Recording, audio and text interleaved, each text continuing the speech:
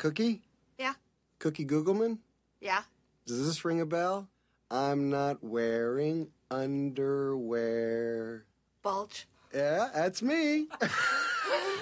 Yeah. Get out of town. It's me. You look fantastic. You too. You've grown. I'm growing right now, girl. Just looking at you. That is the one and only time I've ever done it on a roller coaster. Hello, folks. Welcome to the City Beef Podcast. I'm one of your hosts, Gary Hill. Alone again in the introduction here, but that's more than fine. You'll hear many more people on this episode. I'm looking forward to you guys checking that out. First of all, thank you for joining us. This is part 2 of the Beefaversary, and our Christopher guest exploding all in your face. I don't have a name for this Christopher guest thing. It's just it's a celebration, and that's good shit, right? Yeah. This is the fun part of the show for me. It might be a new segment of the show to replace my what you've been watching. This might be a Patreon thing. I don't know. Give a little extended reviews on these. I decided to do the horror and the horrible. Question mark on the end of horrible. You never can tell. I don't watch a lot of new horror, so I think it would be fun for me to review a new horror film with very little spoilers and review something that could be terrible. An older film, more than likely, and it might be really good. I think that the one in question is kind of in the middle, because it kind of, yeah. But the first film I'm going to review for that is a brand new horror film that's out in Taiwan in selected theaters, I think, right now. Comes to Shudder on the 12th, so I'll keep my spoilers brief and hopefully just little existent in this movie. It's one of the cool kids are talking about called The Sadness. This film is a film in which they would take on the pandemic that turns into like a whole, I don't call them zombies. They're calling it a zombie film, but I wouldn't call it a zombie film because they're more like infected with like a rage virus that makes the limbic system go nuts and make them want to kill people in horrible, bloody ways and make their sex drives go crazy, so they want to rape people. And this film, first of all, not for the squeamish. If you do not like blood and stuff like eyeball removal and rape, male and female, yeah, there's that. Testicle smashing in this movie. There's all kinds of nastiness. Some guy gets hit in the face with some fry grease, and his face starts to melt, so the infected person starts to tear his skin off, and you see everything. My gosh. The crux of this film is basically this couple trying to get back to each other. You know, once she leaves for work, and he finds out that this thing is going on, they're searching for each other, so you're basically following these two people through the whole run around the city and seeing all this craziness, and it's really wild shit. But I wouldn't recommend it for everybody. It reminds me a lot of the film I viewed a long time ago. I forget with who, called The Taint. It's a trauma-produced film about like a virus that gets loose via like the Omega Man type situation that makes dudes into like overly misogynistic pricks who want to kill women. And it ends with your protagonist in the film is like this skateboarding douchebag who, I think at the end of the movie, I'm not going to watch The Taint again because it was kind of really stupid. But they have like enlarged penises, like ridiculous penises, and he has to shoot the heads off these dicks to make them die, to like kill these people. And if you want something on the more playful side of ridiculousness, you could watch The Taint as well. But The Sadness, again, it comes to Shudder on the 12th, so if you have Shudder, you can watch it there. I don't want to give a crazy amount away because it's very simplistic in nature. It's nothing you really haven't seen before as far as plot goes, but as far as like gonzo violence, it's just like, yeah. The only issue I have, and I listened to the Cult of Muscles review of this movie, and they're 100% correct. Once you get about 2/3 of the way through this movie, you have a subplot where there's a lot of exposition that's had. That's when the film takes a dip into the slow side, and you're not really caring what happens next, because nothing really happens after this dip happens a lot. It hurts the film, but all the stuff before it is just a gory fucking mess. So if you're interested in the sadness, it comes a high recommend to me to check out. Go do that when it comes to Shudder if you haven't saw it already. The horrible segment of this, I watched a film called The Day of the Dolphin, which is a film that stars George C. Scott. Your basic plot of this movie is he is a guy who works with dolphins, and he is teaching the dolphins how to communicate with humans, like secret, because he doesn't want the government to corrupt his work or use them for nefarious means. But wouldn't you know it, once the government stooges starts to question the money they're giving him, and what's going on with the money, what's our results, the government stooges get fucking curious as hell. And there's a whole plot in here where they come to visit, and they're going to take these dolphins for nefarious things, i.e. using them to assassinate the president. Yeah, it's nuts. But you know what? I'll tell you one thing about this film. It has beautiful island locations, first of all. So if you watch this is a Mike Nichols film, so it's a very legit, thing. That's based on a book I've never read before. But George C. Scott in this movie is doing the best he can with, a plot you wouldn't normally see him in. Playing this scientist who cares deeply for these animals, and there's a point where he brings a female dolphin in to get them more chatty. So the whole idea of them having the mate and, them, I'd imagine they're going to breed these animals. They're successful in their assassination skills. It's a ridiculous subplot to this movie, but it's not unsound to say that if dolphins were as smart, and they are very smart creatures, but if they could follow human commands, would they follow those human commands to a T? Would they find out in the end that, no, because they're not that stupid. They could do the job, but they only follow the people they trust, which is our character, played by George C. Scott, and his team. And it's really... This sounds like a really dull plot, and let me tell you, it's not. It's very interesting. We got a lot of stuff, like in the 80s and the early 90s about, animals and what they could do, i.e. like Free Willy and like Project X.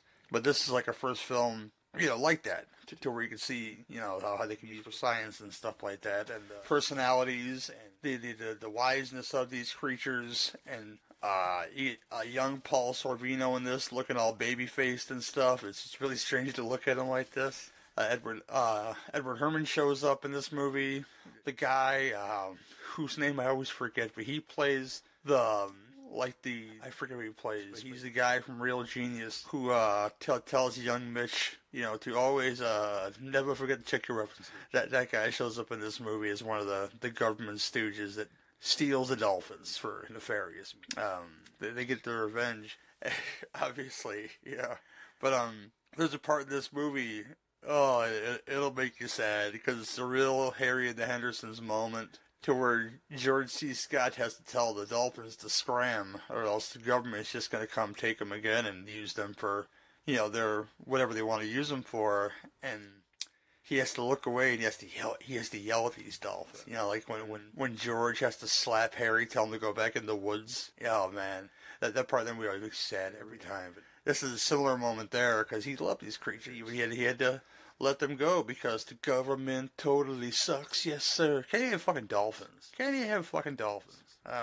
This one you can find on a Kino Classics Blu-ray that came out recently. So if you're interested at all in watching The Day of the Dolphin, I highly recommend it, because it's a beautiful film. It's very simplistic. I mean, if you see the poster, you're like, wow, I'm so disappointed these dolphins didn't, stick their fins in an assassin or something. No, it's not about that. It's about them being highly trained creatures, very noble and smart creatures, and being exploited by our government. And George C. Scott doesn't want that. So kudos to that guy. So Day of the Dolphin and The Sadness are recommended. So it's not horrible. Just the premise, if you look at the post, I blame the poster. I blame the poster for this, and if I could find it right here, and I think it is right here, it's a ridiculous tagline to this movie, and yeah. Come on, dang it. Something about, oh my gosh. It's a science fiction thriller, which is not. Okay, it's crazy, New York Times says, The Day of the Dolphin takes off like a blazing forest fire with a thrill a minute. It doesn't do that, but it's still enjoyable, Don't be ridiculous reviews. Man, oh man. But I'll skip that. But yeah, basically, the poster gives you like this whole spiel about, oh, did I train dolphins to kill the president or something? It really hams it up. And this is a film that didn't deserve that, and it deserved, what you saw on screen, which is them showcasing these creatures, and, George C. Scott's love for these creatures, including there's an underwater scene, which probably isn't even him, probably a stuntman, where he's, like, in the water with the dolphins, and it seems like he might be, like, dry humping it a little bit. I don't know. I don't want to sully Day of the Dolphin, but you guys should check it out. If anything, George C. Scott talks to dolphins in special languages, so go look for it for that reason. Not really streaming anywhere though, which is off to me. They should fix that problem. Let's be able to buy it on iTunes or something. But written by Buck Henry of all people, comedian Buck Henry, and like I said, Mike Nichols directed it. Go check out his body of work if you don't know what that is. That includes The Graduate, Who's Afraid of Virginia Woolf, The Birdcage.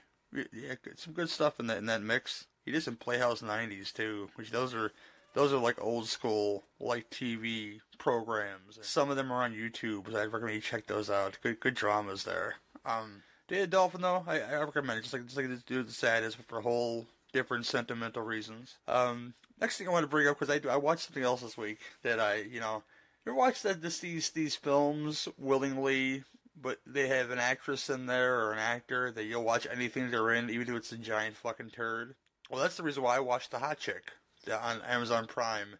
This is a film in which Rob Schneider, through ancient Egyptian earrings, switches places with the young Rachel McAdams as the first thing she's ever done, who's like this mean girl in high school, a cheerleader, and he has to live life as a man, but he's got the girl brain in him, and it's racially insensitive in parts and problematic in parts, and there's gay panic everywhere.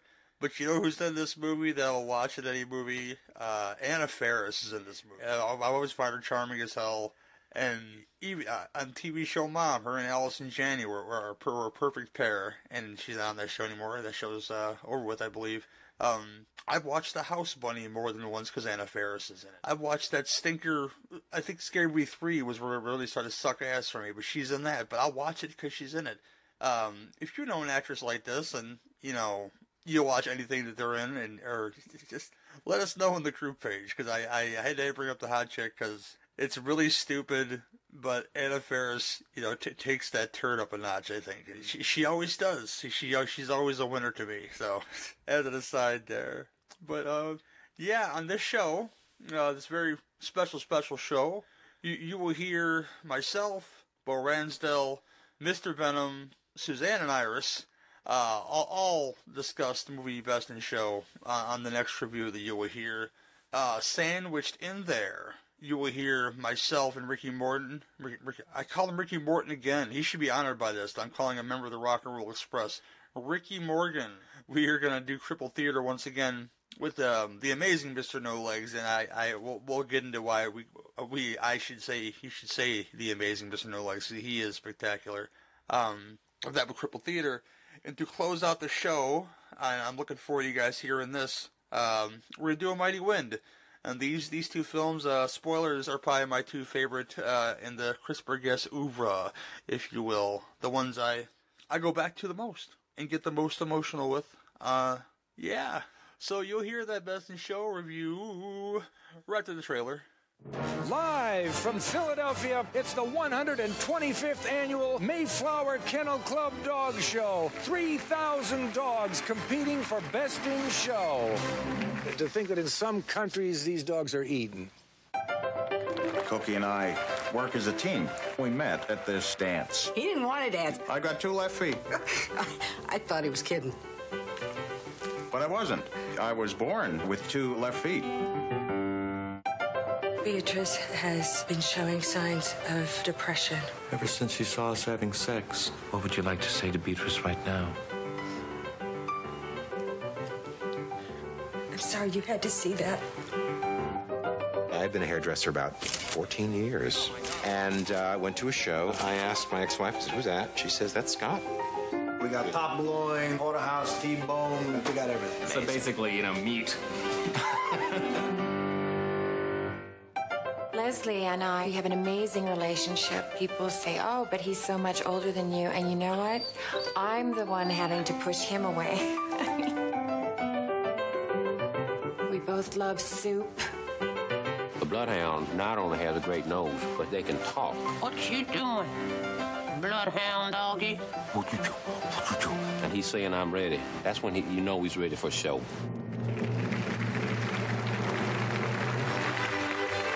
That goal is that best in show ribbon. Actually, poodle means puddle in German. You want your busy bee? Come get your busy bee. God, Harrison, if she doesn't get her door, she's gonna flip out! It's not in here. You left it at the hotel. Go to the hotel and get busy bee! That's my favorite, the miniature schnauzer. You'd think they'd want to breed them bigger, wouldn't you, like grapefruits or watermelons? Don't look at the fathead losers or freaks. You look at me! He went after her like she's made out of ham.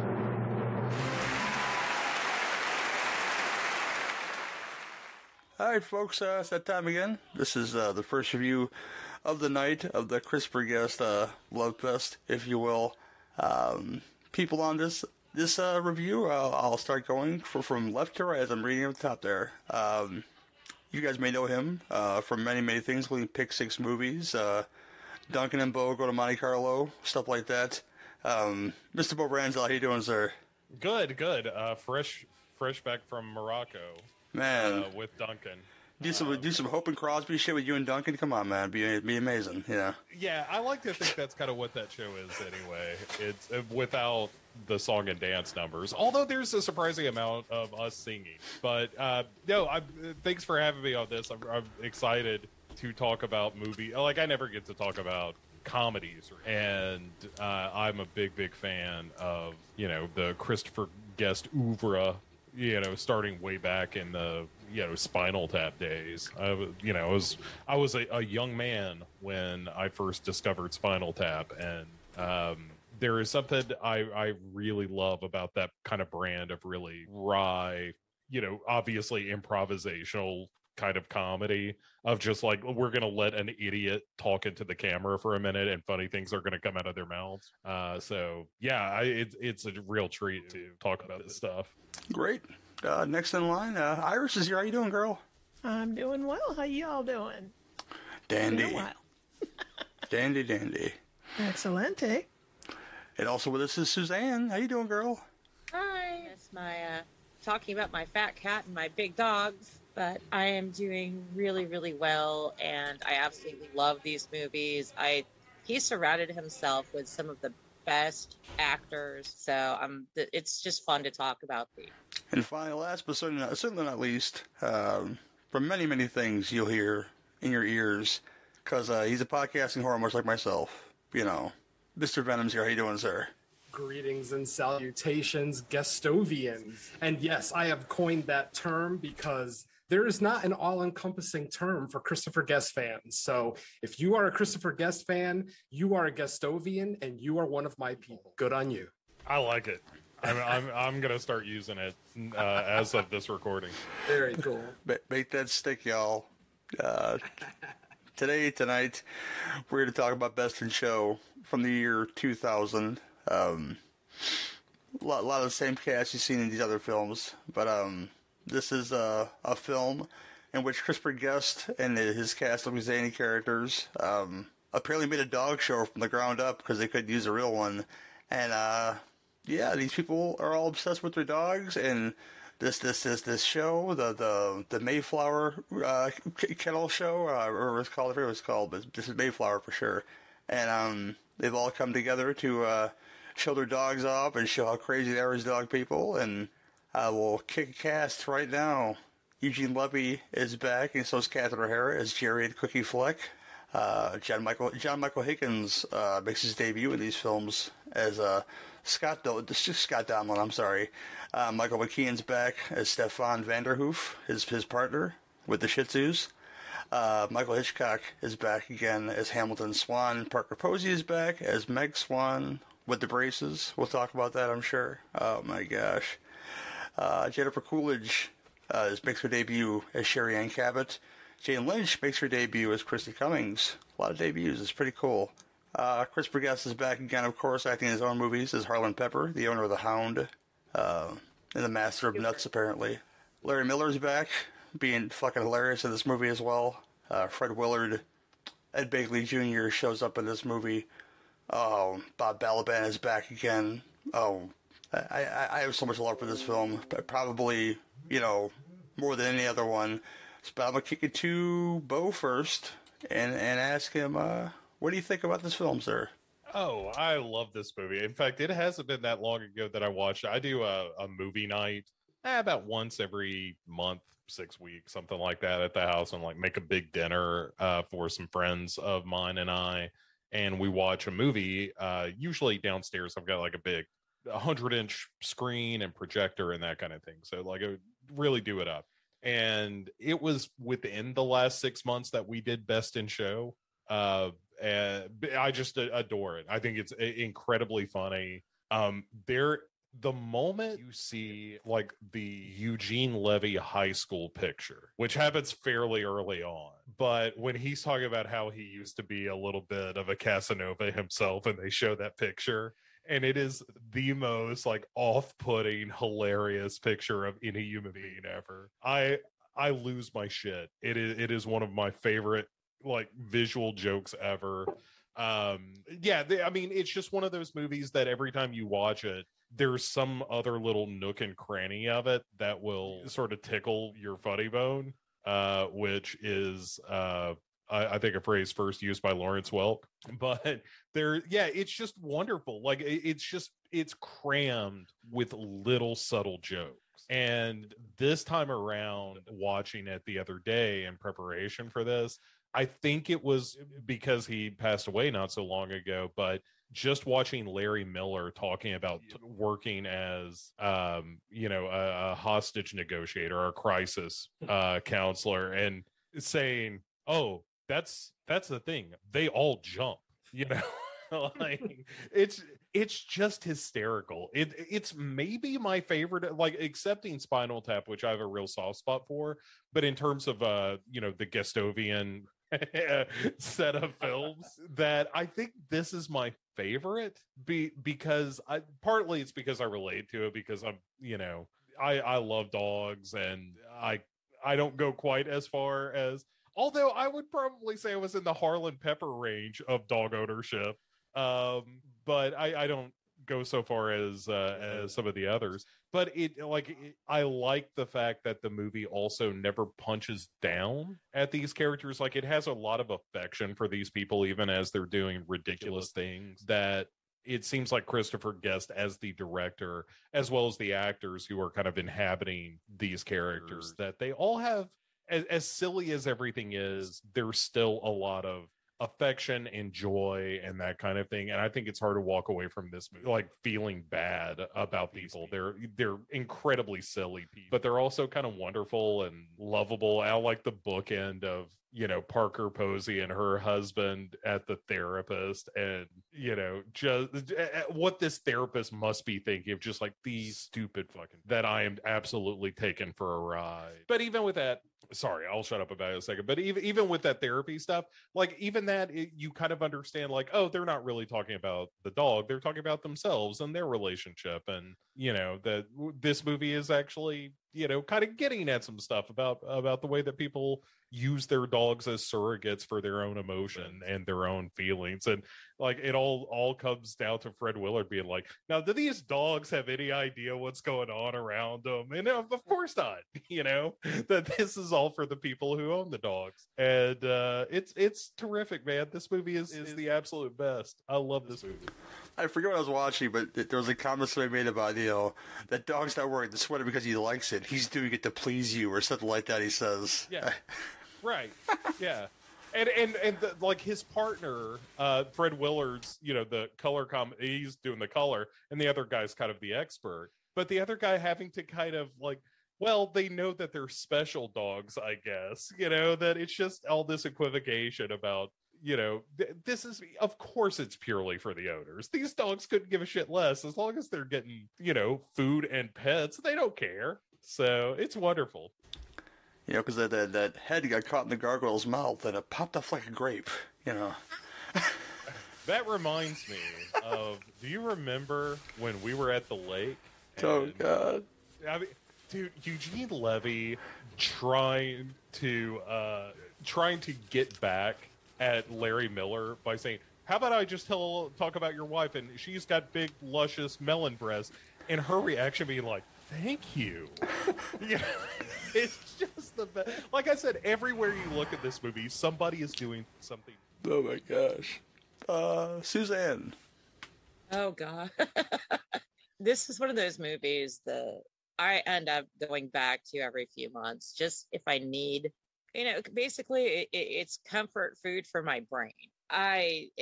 Bo nailed it. I mean, there's so many, even after numerous viewings, there's still like little things that always pop out. And I think I love every character here, but Parker Posey does some of my favorite things. And the psychiatrist's office with Beatrice, that poor dog, I really feel bad for the dog because she is owned by two insane people. And well, we got this book, and it's just the tone that she uses when she's telling this little story to their dog shrink. And Catherine O'Hara is just hilarious as Cookie. And I mean, I remember the first time I saw it, and everyone's like, Cookie Guggenheimer? Is that you? I don't bang that many waitresses. I bang a lot of waitresses, but you were the best. And it's just that continuous joke throughout the movie that just always makes me laugh. In her, she would have won the Ministry of Silly Walks when she hurt her knee when they were showing Winky. And I just, packing 7 to 10 kimonos for a 2-day trip. I packed 10 pairs of shoes for 4 days and I wore 1 pair. I understand the whole had to bring all of the kimonos. You just never know. Everybody in this movie was absolutely outstanding at what they bring to the table. There is so much talent. It's just overflowing in this movie, and everybody gets their moment to shine. It doesn't spend too much time on any character, but everybody has their moments. And I think Jane Lynch and Jennifer Coolidge are just funny. And Jennifer Coolidge with that whole, well, they came in and took this poor little kennel, and she's like, it's a shit box, and brought it up to the state-of-the-art facility. And, Rhapsody has 2 mommies. I think the first time I saw this movie, I spit something all the way across the room when that happened. It was way too funny. And, her and her husband, they can talk or not talk all night. And they both love soup. Yeah, I was going to say, not to interrupt you, but when she says, we have a lot in common, I mean, we both love soup. It just devastates me. Yeah. Oh, I know. Just we could talk and not talk all night. Yeah, I kind of got there. We both love snow peas. But there's so many wonderful elements to this. And I swear to God, I sometimes think I side more with the dogs, except Harlan Pepper's dog and Winky. Those two dogs made. They have got, and oh yes, Vanderhoof and oh God, I can't remember his name now. Scott, doing calendars of iconic scenes from movies of the 40s and 50s. It's just everybody, they really took on these personas and brought the whole thing to life in a way. There's very few filmmakers, we are custodians, that very few filmmakers ever possibly could. And I like the fact that he keeps his cast fairly, just once again, brimming with talent, but he keeps everything on a manageable level. But I just can't even say how much, thank you, Mel, how much I love this movie. Cool. Venom next. All right, man. What can I say about this movie that hasn't been said? This movie is near flawless. There is not a bad performance in this film. Christopher Guest really knows how to pick his actors, incredibly funny people, but just the fact that they can ad lib, 3/4 of a film is spectacular. I myself, for those who don't know, I probably mentioned it on the last Christopher Guest show, but I'm married to a veterinarian, have been we just celebrated our 26th anniversary. Congratulations. Thank you. So I love dogs. I mean, that's a given. I love animals in general. And this movie just really speaks to me. I've actually been to a dog show in Pittsburgh with my wife, like a much smaller one, obviously. Nothing Westminster or Crufts size, but just a great experience. And when I was talking about this movie on the last episode about these Christopher Guest movies and how they speak to me, and how maybe Waiting for Guffman didn't speak to me as loudly as something like a Best in Show or a Mighty Wind, and definitely not Spinal Tap, as I am a big old metalhead. It just kind of speaks to just the brilliance of Eugene and Christopher, and how they're able to put this movie together, and the people in this film. My God, it just star after star after star and the fact that he can bring in top name comedians to do like one line is just so epic. I mean, Will Sasso, Will Sasso is not an A-list actor by any stretch, but in the late 90s, he was a big name because of his work in film and television. To come in and do basically two lines, and one of them being just one of the funniest goddamn deliveries in this film. It just so much quality in this film to speak of. And then the pièce de résistance, the cherry on top of my spectacular comedy sundae, Fred goddamn Willard is, I'm sorry, Fred Willard is a goddamn treasure. He makes this movie, at least the dog show part of this film, so incredibly entertaining. Who else can do color commentary at a dog show and bring up countries that eat dogs and be completely oblivious to it and get away with it? I'm sorry, just it is stellar. May that man hold a high seat in Valhalla, because he fucking deserves it. But I mean, like I said, what else can be said about this film? Bob Balaban, potentially one of the best straight men in film history. I mean, the fact that he's not even trying to be funny and somehow he tickles me in every scene he's in, it just speaks to the comedic genius that's just oozing off of this film from, so many sources: writing, directing, performances, even the songs. Oh my God, the songs. God Loves a Terrier? Come on now. I would imagine God loves all dogs, but still to have to hear that song about God loving one species of dog, or one breed of dog, excuse me, just absolutely stellar. The songs that Cookie and her husband sing at the end too, when they're recording the album, just, oh my God, so great. And, unlike the Cabots in this movie, my wife and I actually do run out of things to not talk about. So it does turn into a little bit of a problem in our marriage, but it's okay. Someday we'll have that ability to not talk about all sorts of topics, and that's when I'll know we've made it as a married couple. But yeah, this movie, my God, just an absolute 10 out of 10. Oh, sorry, it's a spoiler. Sorry. But I adore this film. I honestly, as I've said on the last episode, I love Christopher Guest. Anything he's done, I will happily consume. And this run of movies, from Waiting for Guffman to For Your Consideration, just, oh my God, some of the most stellar comedic films, put together in a row from a writer-director team. So yeah. Just a stellar film that I will never, ever get sick of. I just watched it last night, and big surprise, watched it for probably the 50th time, still ended the night with a stomach ache. I was laughing so goddamn hard. So yeah, spectacular. Iris. Just to jump in on what you said about Fred Willard, when she's judging and she goes, the female judge, she goes up and like cups one of the dog's balls, and he's like, oh God, I wouldn't want to go on a date with her. I'd be afraid of how she judged me. When he's speaking of Bob Balaban, when he's interviewing Bob Balaban and is talking to him about like the Mayflower landing in the West Indies. Like, well, I don't think that's right. Yeah, well, we'll leave that to the editors. They'll clean that up in the office. But, oh my God! As soon as this movie starts to lull even the slightest bit, Fred Willard shows up and just hits the booster rockets and makes the back end of this even funnier than the front. 100%. Mel, don't you? Iris. Well, for me, this is my favorite of the Guest movies. It's a barrel of laughs.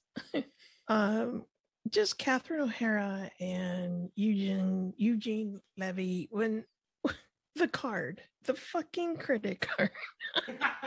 That's the good one. Yeah, it is, right? Second notice. Wait, like 2 notices. You tell them it's 2 notices. And, well, he says it's been 2 notices. And then they start pulling cash out. It's like $34.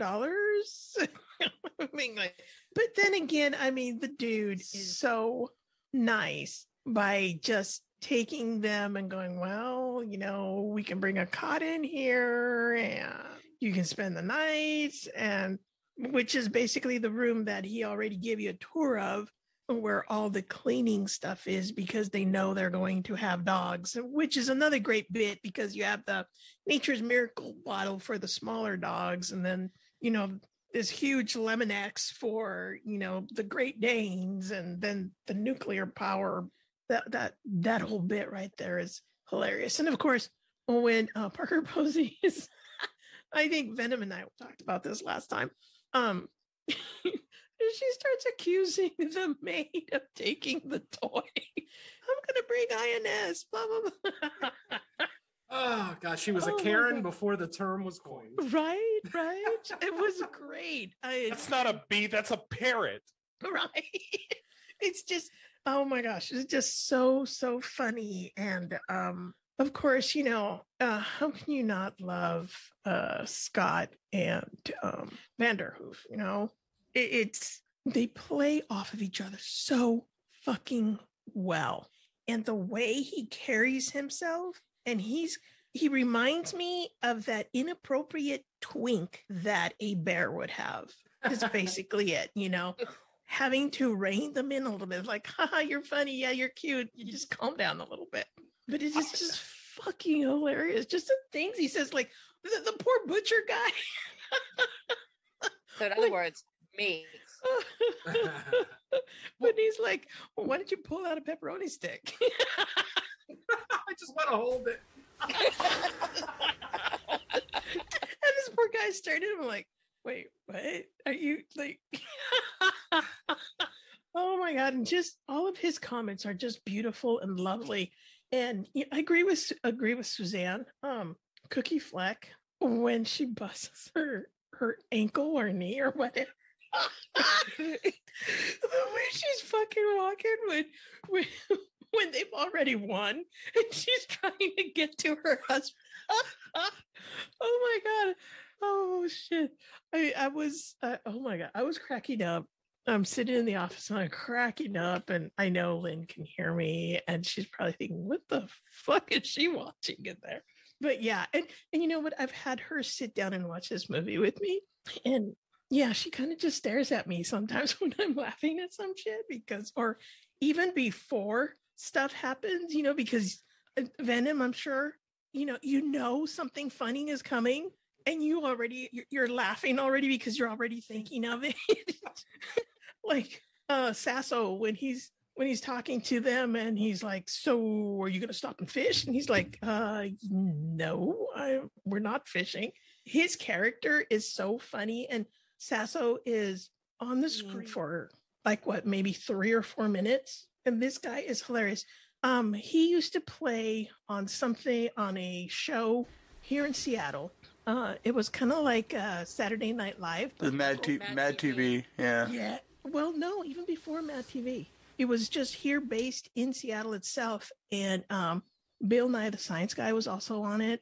But it's like an old show. And this guy used to crack me all the fucking time. And even on Mad TV, he was hilarious. But yeah, this whole movie in itself, I just love how tongue-in-cheek it is. Even though, it's kind of like Willard is asking those questions that, you kind of have when you are watching a dog show, because I like to watch dog shows. And I do have those questions like, well, why do they do this? Or why do they tuck him here? Or why do they pull him there? Or why do they pick him up by their tail and throw? It's, it was just funny to watch, because it's kind of like, here's this guy, Fred Willard, who is, just dude off the street. And he's paired up with Pepper, who is obviously a British, very well, very proper type of guy. Kudos to him about not breaking, well, from what we saw, what's been edited, he did not crack up every time Willard opened his mouth, man, because I do every time. So it's hilarious. It's funny. It's really out there, but it kind of like, it also feels homey. Like these are people that you either have in your circle of friends or coworkers. So that, I think that's why it's just so intriguing. But yeah, that's my 2 cents. No, this film is filled with a lot of little things, like you guys mentioned.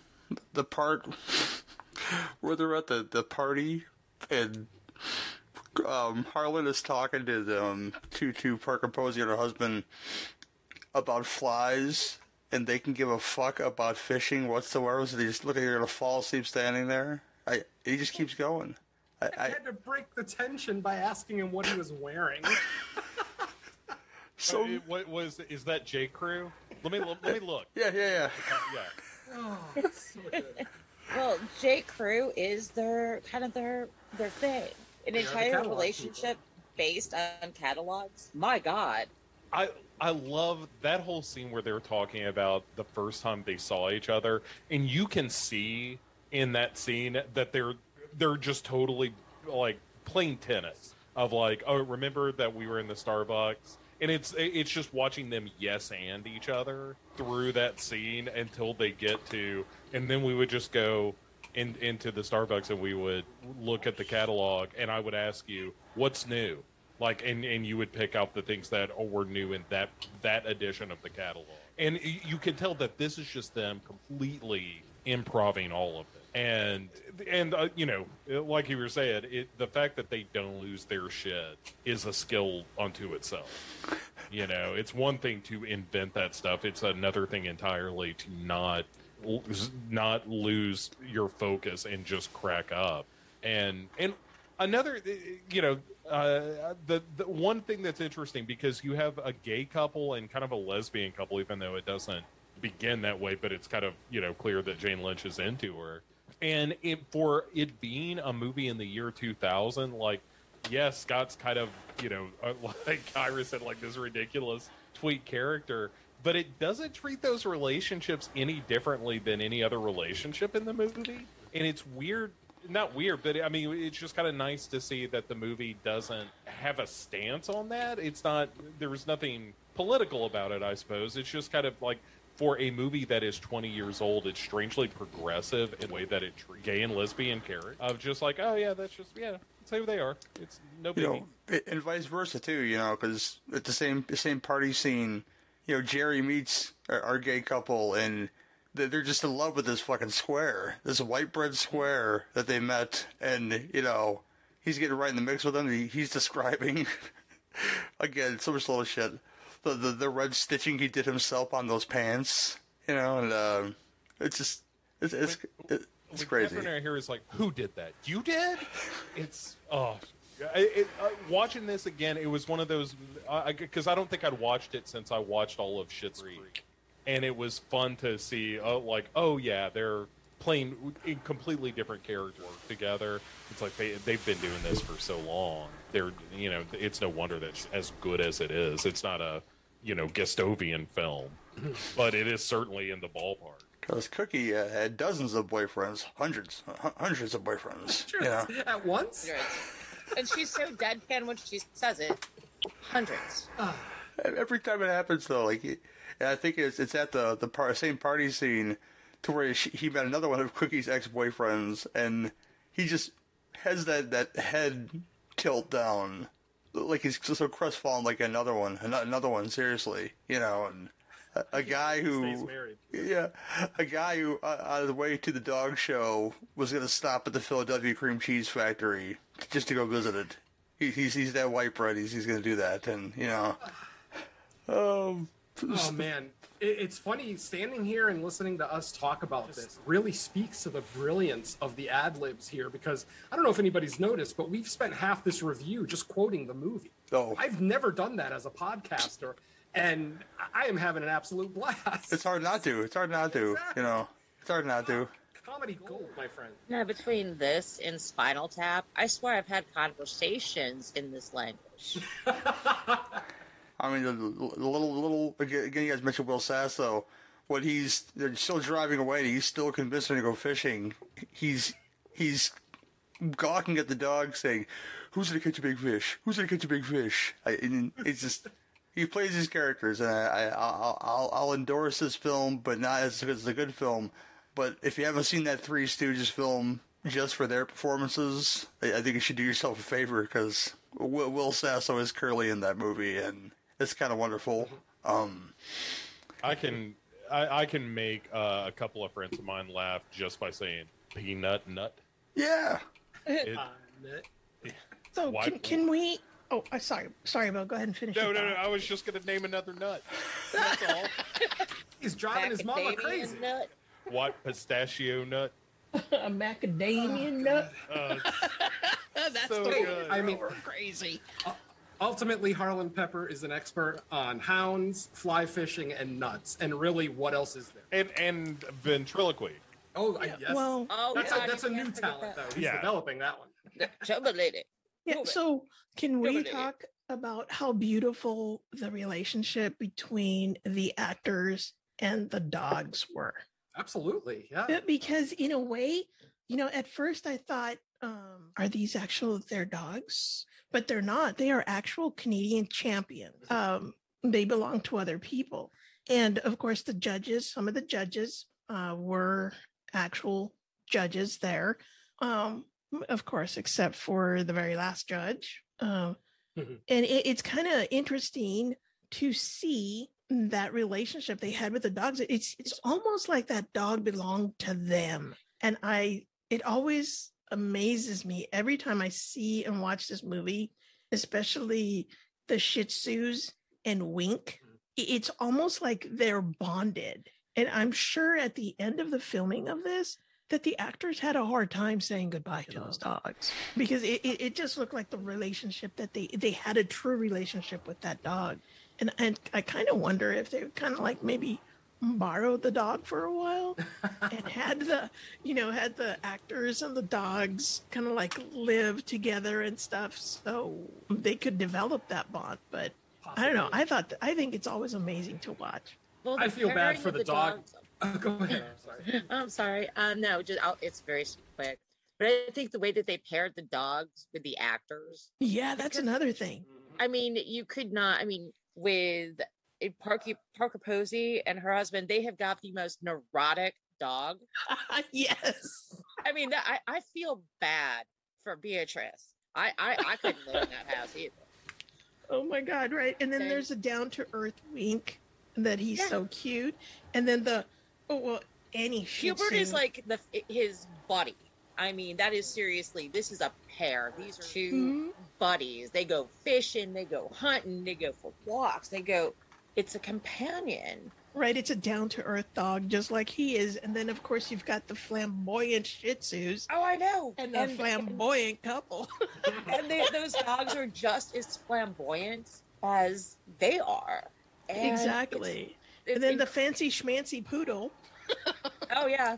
Right? Standard poodle. Mm-hmm. Yeah. So, yeah, I mean, it always amazed me how well these dogs were paired up with the actors and just how it looks like it was, it was like actually their dog. So, and, kudos to the actors too, because they had to be trained on how to handle these dogs. So, a lot went into this movie, and you could really tell that, these folks that were in this movie, these actors, everybody just really put a lot of heart in this. And it's just such a amazing little movie that, just makes you laugh, crack up.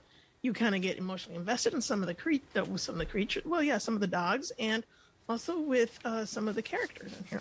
I just think it was random, stupid thing that I always found it's, like I said, completely random, completely stupid. But when they were at the dog show and they were talking about the different breeds, they managed to slide Borzoi in because somebody must have had fun saying Borzoi because they kept talking about the Borzoi. Right. And didn't somebody mention, I think it was Scott, who was saying that when he met Vanderhoof, or Stefan, that like Scott's dog was doing something to a Borzoi.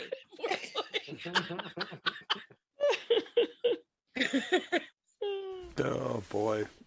Yeah, I love this film quite a bit. I haven't said a whole lot about it, but a lot of folks said a lot about it, and that's fine. But I can relate to Jerry Fleck so much, not as a trophy husband, you know, but I've known guys like him, and I'm pretty milquetoast myself, pretty simple myself, you know. I'm kind of a cross between him and Harlan, I would say.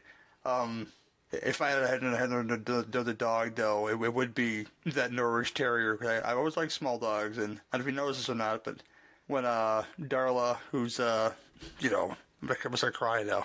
I can't do that, though. Don't cry, because I'm going to cry. I know, but when I first got her groomed, you know, because she was a big old floofball mess, I said, I'm going to hold this dog up like Jerry Fleck at the end of this movie, and I did, and I was so happy to do that, you know. It's so cool. Oh, my gosh. I like when Fred Willard describes the sports dogs as the jocks of the dog world. Even Fred Willard's non sequiturs just work so well. In the middle of commentating on a dog show, he turns to his partner and says, "Hey, want to guess how much I can bench?" What? What does that have to do with anything? And you're saying this on live television? Wow. Go ahead. Just take a wild guess. 358. And 510 pound deadlift. So good. And you know, like we were talking about with the dogs kind of being the reflection of their owners and kind of looking like them in a lot of ways. It really is a nice comment about like the role that dogs play in our lives. And I think most of us here are dog owners, and if you've got a dog or had a dog, you know, then it's just one of those things that like you will do crazy shit for your dog, and the dog doesn't know it. Like, I sing no less than 2 different kinds of songs to my dog when I'm feeding him. Couldn't care less. Like, that dog doesn't care. But I'm like appropriating songs from the musical The Producers as oh yeah. I will definitely sing It's Treat Time for Johnson in Germany in a heartbeat. And you know, it means nothing to him, but it brings me a lot of joy. And I think that's kind of the thing about this movie is, you know, like for Harlan to put his dog in the pickup truck and drive him to this show, it's, you know, it like there is something kind of wonderful about that idea of like, yeah, I would love to just get in the car and just drive around with my dog at a place where a bunch of other cool dogs are going to be. That sounds like a great time. And I think it's it's one of the reasons I think this movie works so well is that as the viewer, even as ridiculous as the characters are, there is something that you can like relatable in those characters. And also there's a little bit of wish fulfillment too, that yeah, it's all nonsense, but you know, I mean, if you got to do something with your life, and you know, treating your dog like over well is not the worst choice you can make. Yeah, this movie also has, in my opinion, some of the strongest post-event scenes in a Christopher Guest movie, or the what are they doing now, if you will. I brought it up during Waiting for Guffman because I talked about how some of the what are they doing now scenes in Waiting for Guffman are a little sad, especially like Parker Posey and a Christopher Guest character.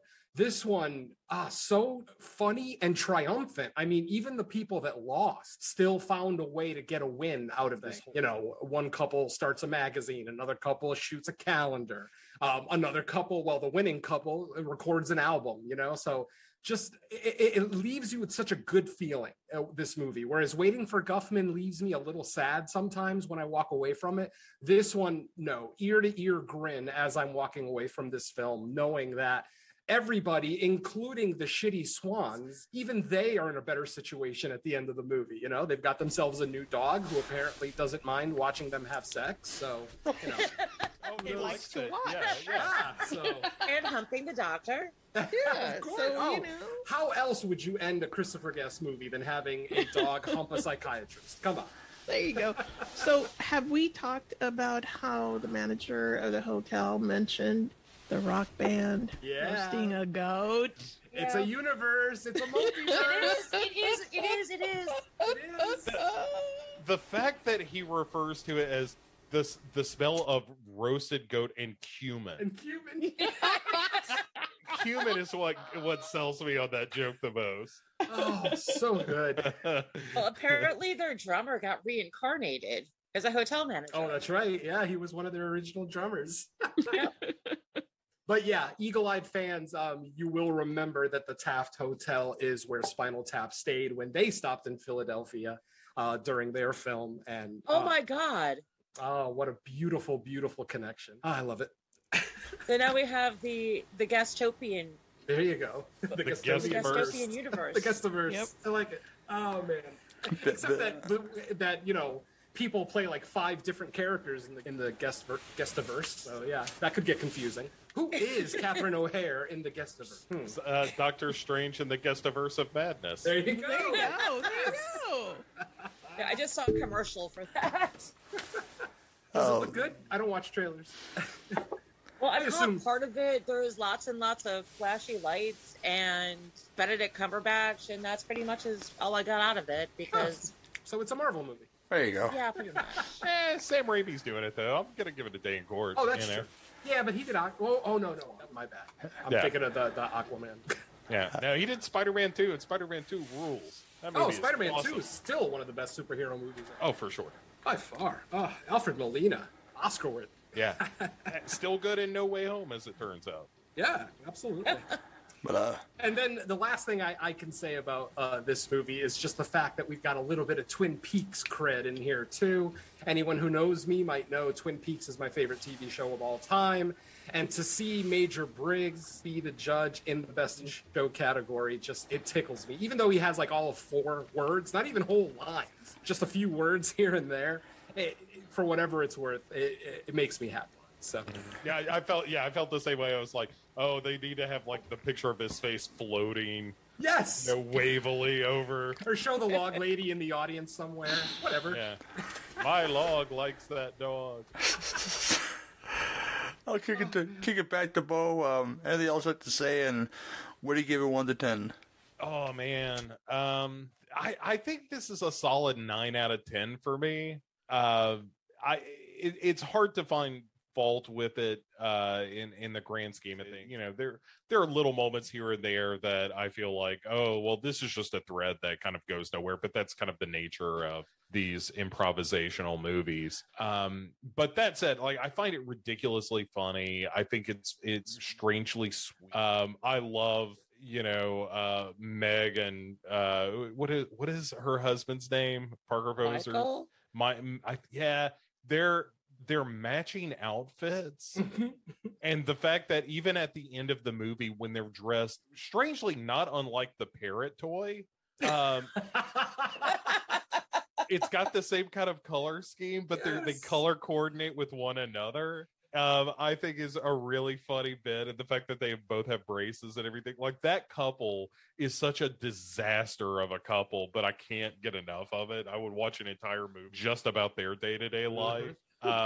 But yeah, it's really funny. It's really sweet. It is outside of Spinal Tap. It is absolutely my favorite in the Guestiverse, and I cannot say enough great things about it. Like, if someone is listening to this has never seen Best in Show, it doesn't, like, it's not bombastic or anything. It doesn't go for gut laughs. It just consistently really, really funny. And it's anchored by some of the best comedians that have ever worked. And seeing them all together in this particular film is just a joy, especially because some of them are gone now.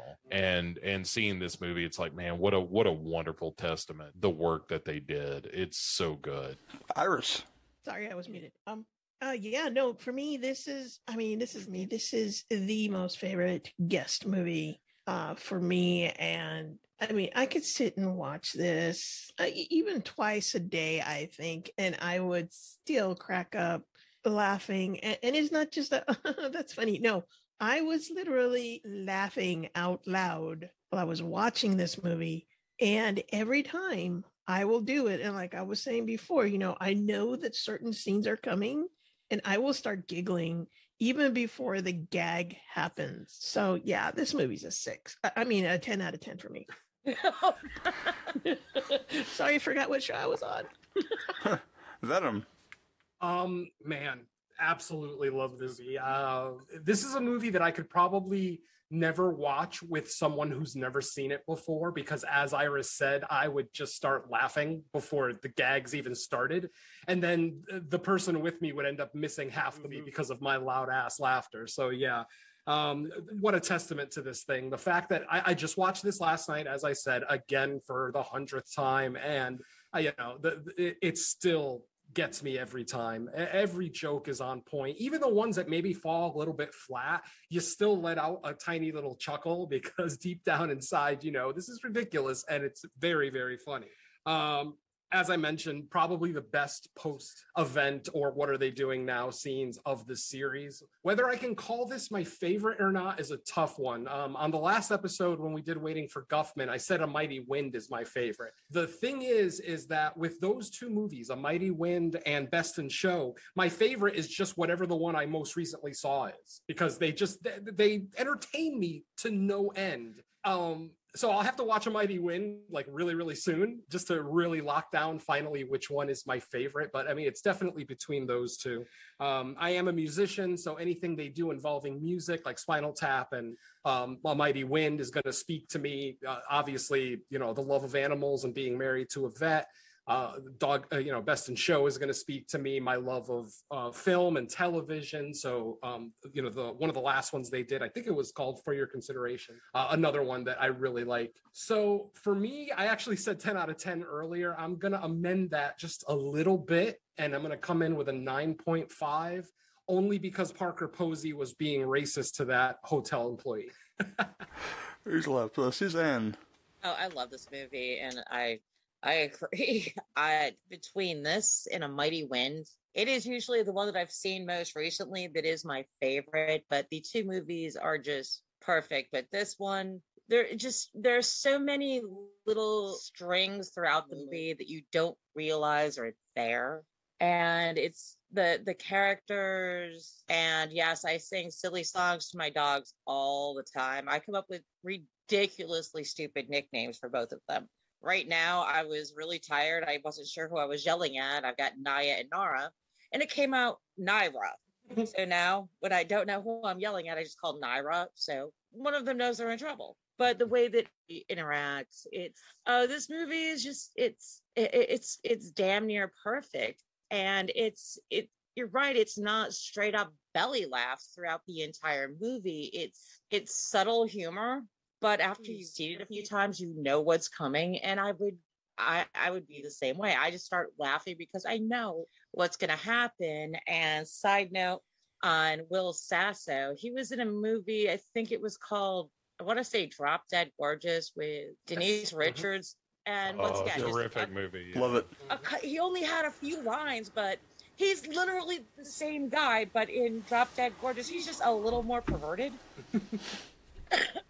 But I adore this movie, and I'll quit talking now. I honestly, I can't go any lower than a 10. There's just too much here to love, and I can't say that there's anything in there that makes me look down upon it at all. So it's gonna get my rare 10 out of 10. Yeah, I gotta mention, how good our newcomers are in this movie, because Jane Lynch, who's not an unknown at this point, I don't think. Well, she's pretty unknown. She hasn't done much since then, but she saw Waiting for Guffman. That's what made her want to be in this movie.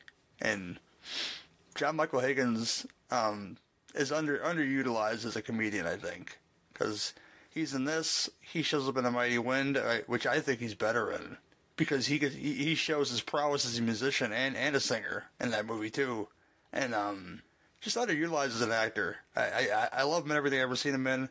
I'm a sucker for Fred Claus with Vince Vaughn and Paul Giamatti. He's in that movie. Just great, and it's a great film all around. If you're a dog person at all, you're gonna love this movie. If you love anything that we've said on this episode, you're gonna love this movie. I enjoy it every time I fucking watch it, every minute of it. So I gotta give it a 10 out of 10. I love it that much. So yeah. Speaking of pet names, one of my favorite things to do is to give overly elaborate names to my pets. Like God. And so when I got Johnson was a rescue, the dog I've got now, and which always sounded very formal to me. Although I think it's because he's got kind of a big dick. I think that's why he was named that. She does. It's kind of distracting. But so the overly elaborate name I've given him is Johnson Presbyterian Barkington III. And so that's how I sign his name and stuff at the vet offices and so forth. And so every now and again, you'll get the notice of like, oh, it's time for Johnson Presbyterian Barkington III's new round of anti-worm medicine, and it delights me to no end. Well, it's no more exotic than Excel's Desi Does It with Pizzazz, which was Rhapsody in White. Yeah. Oh, that's so good. My Naya, my oldest, is Nair Lathatep Sheldon Cooper Capoletti because, Lovecraft, and from the time she was a puppy, if one of the cats, if one of us were in her spot, she would sit there and start barking. Oh, she'll let you know. So that's how the Sheldon Cooper got attached to it. And Nara, I had a great name picked out, but Pat's like, no, I want them to match. So we have Nara instead of something really cool. So, of course, I named her Black Nara Naya Lathatep, which is always fun, too. How do you pronounce that? Nara. My one cat that I had before we lost him, unfortunately, in the fire was named Major Mittens Thunder Pussy McGillicuddy. Very nice. That was her whole name. And Duchess's whole name is Duchess Furiosa O'Shaughnessy. So that's I like to give them elaborate names too. I didn't name Darla, but she was just Darla, and that was my friend. I missed that. God damn, I gotta stop doing this, but I know. I'm gonna end this now. Just put it that way. Thank you all for being on here, and we'll be right back with something else. Now here's something we hope you'll really like. You are about to see scenes from an unusual film about an amazing man.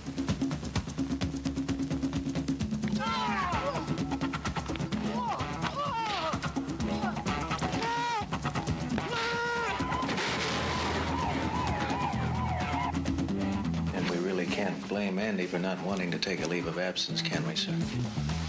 Well, under the circumstances, would you? Not until after I got to kill her, sir.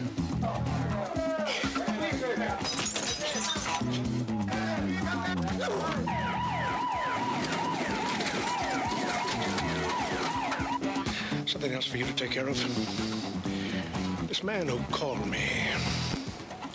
I don't have to beat him up, I just pay him money. Says there's a leak in your territory.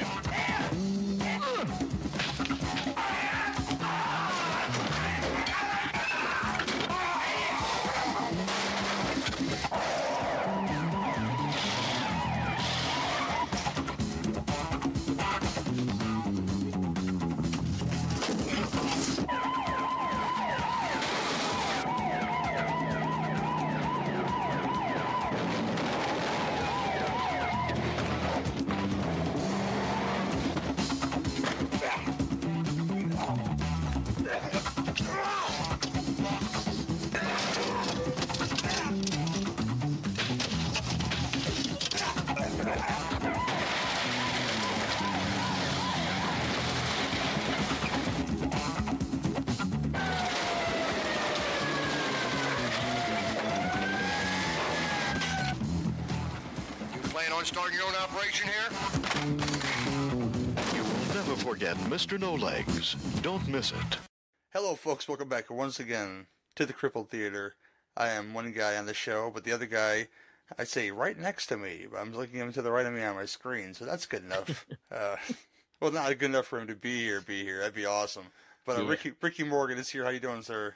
Great, man. Yeah, I'm sitting here shaving off my big bushy eyebrows, even though I'm blind and I can't see, but, we're going to talk about another movie that pushes the boundaries of the little engine that could. It has at least 30% less eyebrows, I think. Right. Yeah. We're talking about the movie you heard in the trailer, Mr. No Legs, or The Amazing Mr. No Legs, which, which the chair is the least impressive thing about him, in my opinion. But we'll get into that.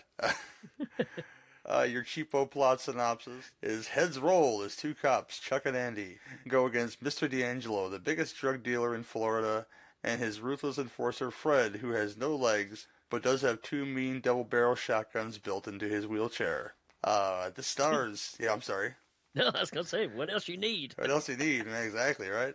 The stars Richard Jekyll as Chuck, and former professional wrestler Ron Slinker. I'm not sure what he came out as his partner Andy in this movie.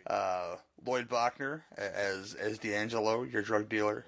And we're going to find the guy's name. He's pretty important. Rance Howard shows up as... Rance. Can't forget Rance. Don't forget your Rance, man. You know, Rance Howard as Lou, one of the subordinates of Mr. D'Angelo.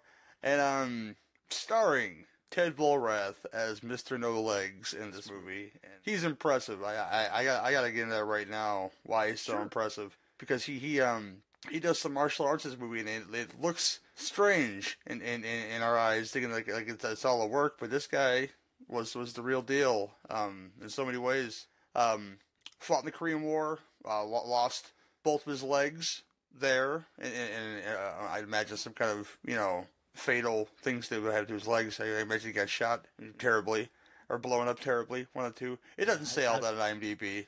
Figured it's probably a mine or something, Yeah. You think about, losing both legs like that, then yeah, but yeah, come on, this dude's bad.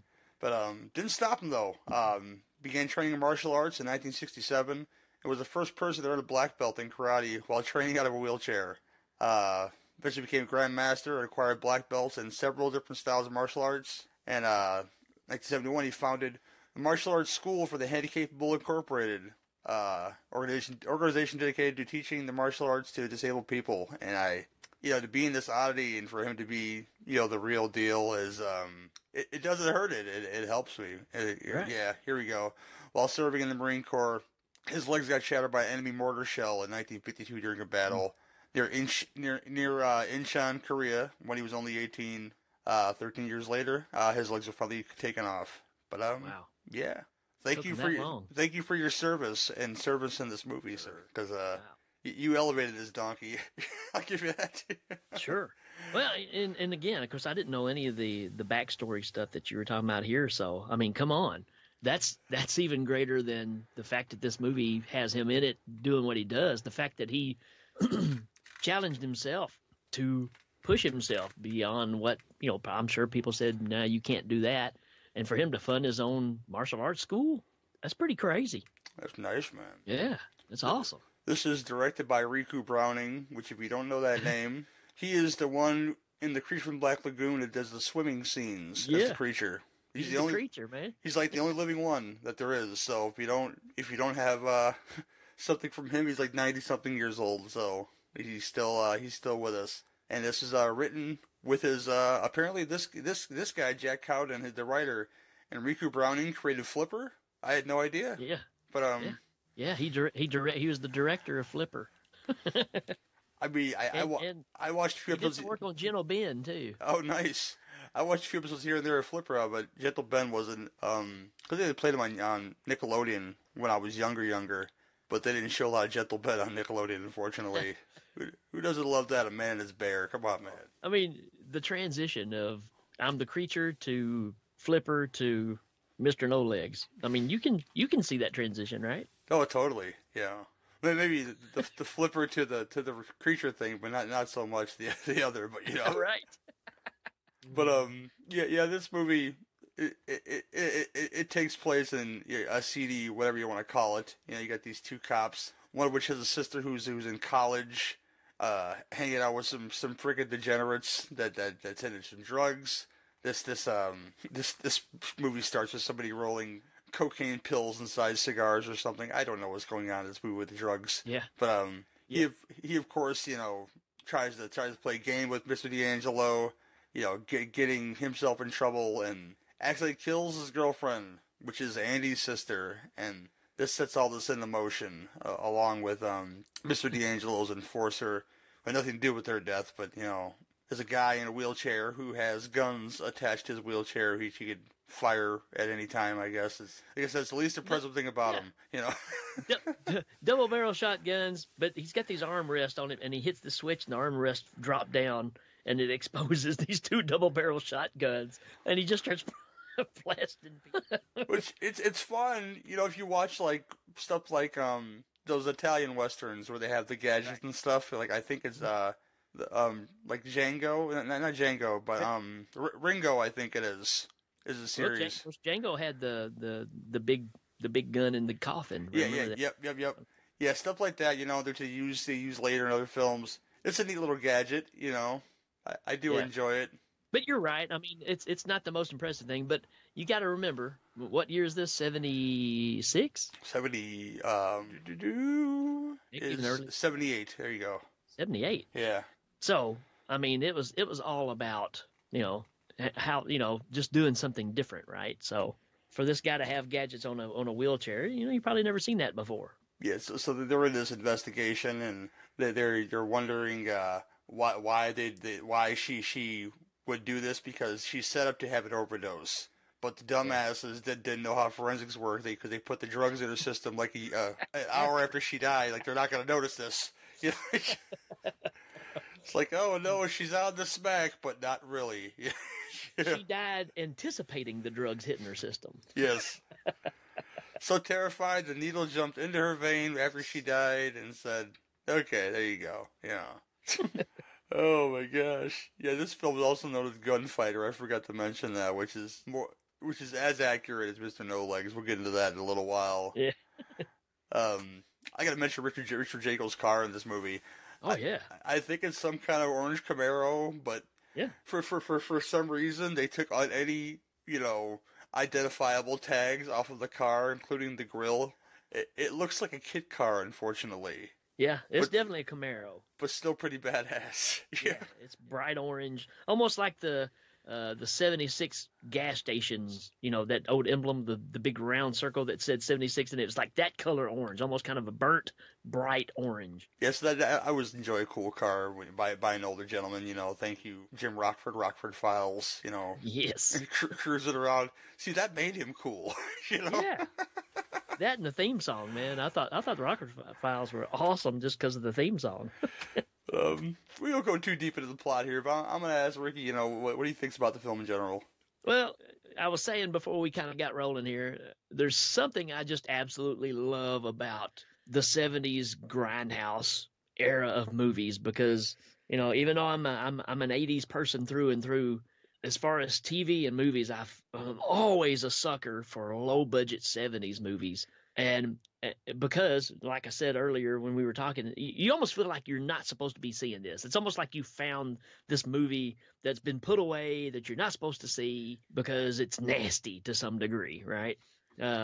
It's like this movie was shot with the same camera that they just shot some 70s porn with. It just feels like, you know, one could run into the other and nothing would, you know, feel out of place. So I don't know. There's just something I love about this time period of movies. And this one, I think it's funny that the movie's called Mr. No Legs. Obviously, he's the talking point of the movie, but the movie is not really his story. He just happens to be in the movie, you know, because he works for this guy and he, you know, kind of gets his, they turn their back on him and stuff, and he has to kind of plot his own little revenge. But it's weird. It's called Mr. No Legs, but really the story is about more of the cops. You know, it's more about Andy than anything else. So, it's a fun watch. I don't know that Rance plays a good bad guy or a drug dealer. I think because we've just seen him in so many other things, it's hard to see him that way. But you can't deny the Jekyll. I mean, anything he's in, I'm game. He's certainly elevating his partner, who should have a bigger role in this movie. They should pick a different actor, but they got this big old hunky, like I said, former wrestler. Apparently, this guy was. And that makes a lot of sense too, because the fight scenes are pretty dang good. So you've got this ex-pro wrestler, and then you've got Mr. No Legs, who's got this martial arts degree. That's why these fight scenes work. Yeah, we got to talk about that, Mr. No Legs, too, because our title character, he gets screwed over by his subordinates, and he decides he's going to get revenge by killing some of his subordinates, and with the guns. And there's a particular pool scene that anybody listening to this has to at least have to watch that, because he gets to show off his martial arts skills, but it starts with a ninja star on the side of his wheel. Absolutely. Just reaches down and pops it off the spoke in his wheelchair wheel, and he's ready for action. It's like, somebody told me I was going to need this one day, and here it is. The moment is now. Ninja Star. No, but it's great though because you get to see our title character. He's doing some push-ups on the chair. Oh yeah, showing off for the ladies. Yeah. Oh yeah. Later on, he has to have this fight, and he's really showing off his I don't want to use the word stump, but he hits people with his stump. Okay, and it's pretty awesome. You know, that's the only way I describe it. Is his bottom part of his body, and man, it's just fun to watch, and I can see why he had. So I was trying my damnedest to find some video of some possible competitions he was in, or and anything, and I couldn't find anything, and it kind of makes me sad. I like to see him, do some stuff, Yeah, for real. Yeah. In competitions type, and it's not there. It's just not there, and it's amazing that he's like the basis of the title and the cover and all that good stuff, but he's not really the big enemy, and he gets dispatched about 2/3 into this movie, unfortunately, and then it turns into the Dukes of Hazzard for some reason. It really does, man. I was going to say you got the bar fight scene between the two girls, which is pretty. It's hilarious.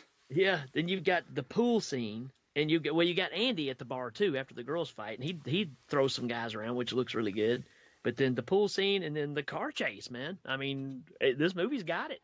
That bar scene reminds me so much of like the nothing scenes that are in Street Trash that make you laugh so hard. Right. Like the scene where the guy goes in the grocery store, he's stealing all the groceries. Right. And that bar scene is just like, hey, here's this girl that's I think she's supposed to be his informant that he's waiting for. But she's just in this bar starting shit with somebody. and it turns into this big, like, bottle breaking, like, comedic thing. And she gets stabbed with a broken bottle. And there's a little person in the back laughing his ass off. It's the 70s, man. That's the magic of the 70s. It was like anything goes. It didn't have to make sense. We're shooting a movie here. No, that little person need to be doing some martial arts is all I'm saying. It'd be amazing. For sure. I didn't see it, but I'm sure if I look real hard, I can find it. But Jim Kelly shows up in this movie for a hot second, from Enter the Dragon and then Black Belt Jones and yeah. Three. How can I not mention Three the Hard Way? That movie too. You come straight out of a comic book. Mm-hmm. Oh, so good. But yeah, this film, I think, that when you learn that things about the actor and performer, martial artist, you see what he could do with no legs that a lot of men can't do with full bodies. Yeah, it makes this film all that much more impressive to me. I don't know what it is. Well, so we hope. I think the only thing, like I said, no, I'm sorry, I'm stepping on you too. No, I think we got a little delay, but that's fine. But again, it's like. It's called Mr. No Legs, but really he's not in it a lot. I mean, he shows up, he shoots some people, goes, I don't care if they die. They needed to die. So he's got this attitude, and he's a pretty good hit guy. But you just figure that the movie would be more about following him around and him being a bad guy, getting his back turned, which all this stuff happens. But it's not the main focus of the movie, which makes it really kind of odd. You gotta love that he looks kind of unassuming, too, that he rolls up in this wheelchair, he's got no legs, and he's got like a 10-year-old boy's haircut going on. But he's like this big stocky dude. Yeah, the haircut kind of throws it a little bit for sure. Hey, he's too busy learning martial arts. He ain't got time to learn to cut his own hair. Man, ain't that true, man? I just seen a picture of the little dude. It's hilarious. He's got a big old hat on and stuff. Damn, that's funny. It's so funny. It's so random. Like I said, it seems like that, and like for no reason, and they mess up Richard Jekyll's whip, which is the most tragic death in the whole movie. Yeah. Because D'Angelo steals his car, and he's chasing behind him in a damn in the police car, and one of the most amazing things happen. And I love this trope about this random thing just sitting in the road, and how D'Angelo is taken out. Well, and how unfortunately. Our detective's car is taken out is there are random blocks of ice in the way, and you know he's gonna run into him. You just wait for it to happen, Right. I mean, there's no other reason for the ice to be there. I mean, but I got to admit the cop car that's coming over the drawbridge is going up, and it runs over the top of those cars. I mean, it's got some Smokey and the Bandit things going on here. Oh, some great stunts. I'd imagine this film was very cheap to make. Oh yeah. Yeah, lots of fun, man. I get down with the again, Jekyll just he's one of those actors that would elevate this inexperienced actor's performance. He does it real well.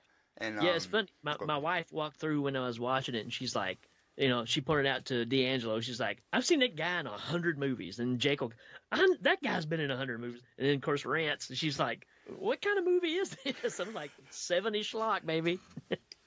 It's Mr. No Legs, baby. Come on. Either you're on board or you're not. That's right. She wasn't, so. Damn it. But that's what's impressive about this time period, again, because these people would make these movies, and they were in tons of stuff back then. And you would think, is there a level that is too low for you to do these movies? And it's probably favors. They probably know the director, a good friend. They trying to make this movie, and they, do it for a small fee or whatever. So I don't know. I would imagine the market was a little different during the 70s like that, with all the independent, filmmakers running around doing stuff and buddying up with people. I mean, you watch many films like this. You can watch. There's a film called The Glove that features John Saxon. Yeah, it's about a guy who's a murderer on the loose, and he's the detective. But this guy has fashioned like a metal gauntlet that can crush people's heads. Mm-hmm. This is a movie for the 70s, people. It can't be made in any other decade except for the 70s. Poor John Saxon. He was always the detective. Mm-hmm. I can't tell you how many times I watched a movie, like random movie, because that's one of the best things about the internet is, about social media, is that people say, hey, look at this random thing. It's like, hey, I've never seen it before, so it's new to me. And then you watch it and you say, hey, yeah, that can only be made in the 70s. It cannot be made now. That's right. Yeah. Never, ever. Yep. No doubt about it. Any final things you want to say about Mr. No Legs, sir? If you like the 70s grindhouse stuff, this is a must watch. I mean, it fits right in there between They Call Her Left Eye and Rollerball, or it just kind of works with whatever. It is just a slice of 70s Americana. There's not so much corporate greed in this movie, okay, like in Rollerball, Right, that's true. But you got to root for old Jonathan E. in that movie. One of my most favorite closing shots in any movie is Rollerball. It's so fucking satisfying. Yeah. Oh my gosh. Yeah, this is great though. I recommend watching it. With maybe the new information that you have. If you ever seen it before, you say, "Wow, this," because you'd see him doing this stuff in the chair, and you'd think, "Oh, this is just a work." But now that you know it's not a work, that he was the real deal. Right. No longer with us, unfortunately. But he kicked some ass over a lot of adversity, and I admire that greatly, and I admire this film more because of that. It elevates it, I think. Totally agree. Oh my gosh. With that, Mr. No Legs, we'll see you next time with an 80s film about a wheelchair that actually does some more shit than this wheelchair. See, they took it to the next level, didn't they? They turned it up to 11. They turned it to 11, man, with a post-apocalyptic sort of film. It features Tiny Zeus Lister and a handicapped kid that's going to, tear him up because it's some vigilantes for their, I guess, to stay alive. I never seen this before. I'm excited to watch it again. Look on the internet, you'll find some shit. Wired to Kill from 1986. Oh man, I can't wait. Yeah, I haven't seen it either, so I'm excited about this one. But you guys can find that on YouTube to watch for free if you want to watch before our review. So check out that there. Yeah. Thank you, Rick. Yeah, anytime, man. And we'll be right back with something else. It's odd that, Lori came from such a different... Right, a completely different path. I was brought up in a very small town just south of the Chicago city limits, and just far enough away to have been peopled with pure, unadulterated white trash. And because I was one of so many children, I don't believe that anyone noticed when I blew town at 15 and ended up in San Francisco, California. And it's at this point in my story that the dark clouds part. Because I met a certain Mr. Wiseman, who gave me a job in his shop. And before long, he tapped me to do some small roles in some of his short films for more mature audiences. And before long, I had landed, if you will, some leads. And then I started to do some cameos. Well, I was known for doing a certain thing that many of the other girls wouldn't do. And of course, I love to sing ever since I was a little girl. And I learned to play the ukulele in one of my last films, Not So Tiny Tim. Finally, in the news tonight, the music world mourns the death of folk music icon Irving Steinblum. Steinblum managed the careers of the Main Street Singers, the Folksmen, and Mitch and Mickey. The only fitting tribute that we could come up with was a memorial concert. I'd like to think that Mitch would agree to do this, because I already said yes. Where else could we have such an event at Town Hall? We're very pleased to be having the folk people here. The acoustics are just perfect. Well,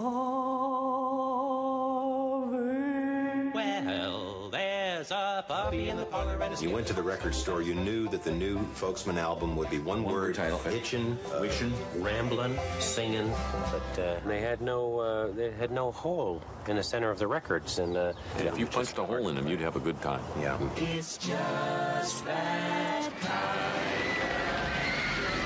My dad, Fred Knox, was an original Main Street Singer. He's a dead person now, but when he was alive, he was so happy. There had been abuse in my family, but it was mostly musical in nature. There's a kiss at the end of the rainbow. I must say I was in awe of Mitch and Mickey. Who wasn't? Mitch was mysterious and intense. I don't remember much. We are so excited to be part of this project. Oh, absolutely. It's something of a challenge for me because I don't like folk music. Me too. Quick plug, Ola. I'm Mike LaFontaine, owner and founder of High Class Management. Whoops. I had a hit that you might have heard of, Hurry-legged Little Woman, which means how's it hanging, Grandma? Those are lights hanging up there? Yes, those are lights. Could they fall? And that's a ceiling above us. Excuse me, I must be full. It's like that wire. I see a wire. I see it. Oh! Mighty winds are blowing across the land and across the sea. It's blowing peace and freedom. I feel ready for a voyage on this magnificent vessel. I love Mitch. What if we see sailfish? But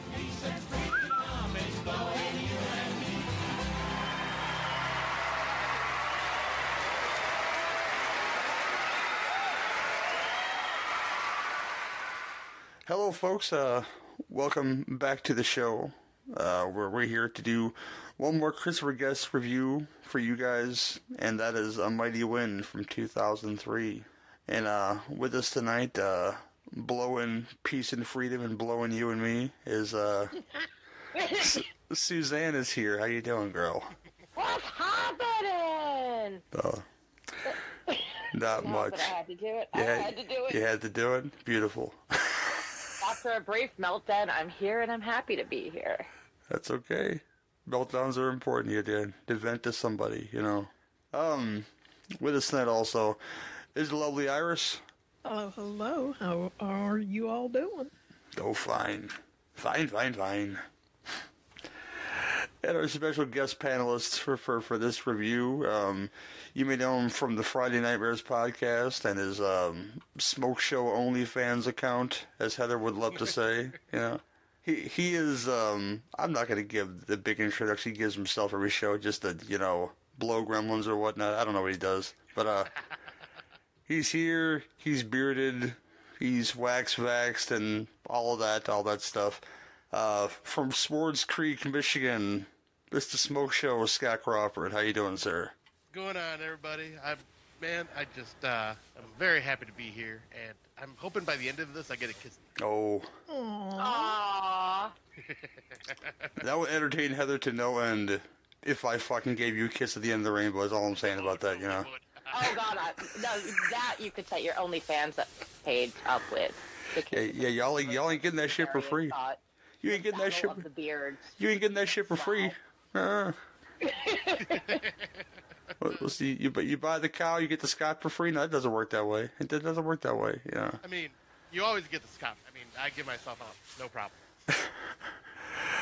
But yeah, we're here to talk about A Mighty Wind, which is another mockumentary in the Christopher Guest oeuvre. This is a story about a folk producer who dies, so they're going to put a concert with his major acts that he brought up and loved, and the conflicts that occur within the making of this concert. And this has many of your principal cast members that you knew from the other Christopher Guest ones. Catherine O'Hara as Mickey Crab, Eugene Levy as Mitch Cohen, Mickey and Mitch right there.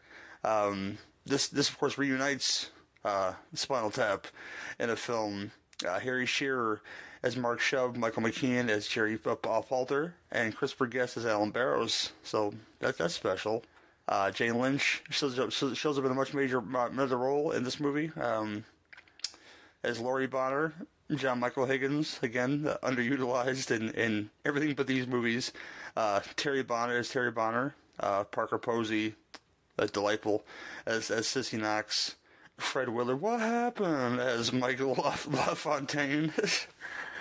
Bob Balaban as Jonathan Steinblum, the son of the patriarch there, one of the sons. Jennifer Coolidge shows up again. Larry Miller shows up again with a delightful pony nub for no reason. I don't know why that thing exists, but it's magical. Ed Begley Jr. as Lars O'Flynn, who puts on the concert. Paul Dooley shows up again, bless him. And I didn't see her. I got to go back and look for this now. Mary Gross shows up in this movie, and I always love when she shows up in things. So now I got to go back and look again because I missed that. Oh, she's only there very briefly. I got to look anyway, though. She's one of the original Main Street singers. I'm that kid that grew up in Wee Feds and watched it way too many times. And one day on the show, ladies. One day on the show, I promise. But I have a good time with the tunes in this movie and the acting, everything about it. Music and lyrics by our Spinal Tap panelists, and as well as Eugene Levy and Catherine O'Hara, and Michael McKean's wife has some writing credits, and Annette O'Toole, they're married, and she has a writing credit on this as well. They wrote A Kiss at the End of the Rainbow, which I'm sure we'll talk about and probably weep about, because that's a song in this movie that's pretty freaking special. But I'll kick it to our guests first, the Smokeshow. What's your initial thoughts on The Mighty Wind? Oh man, so this I'm kind of new to Christopher Guest movies. I've only seen Best in Show, and I freaking love that movie.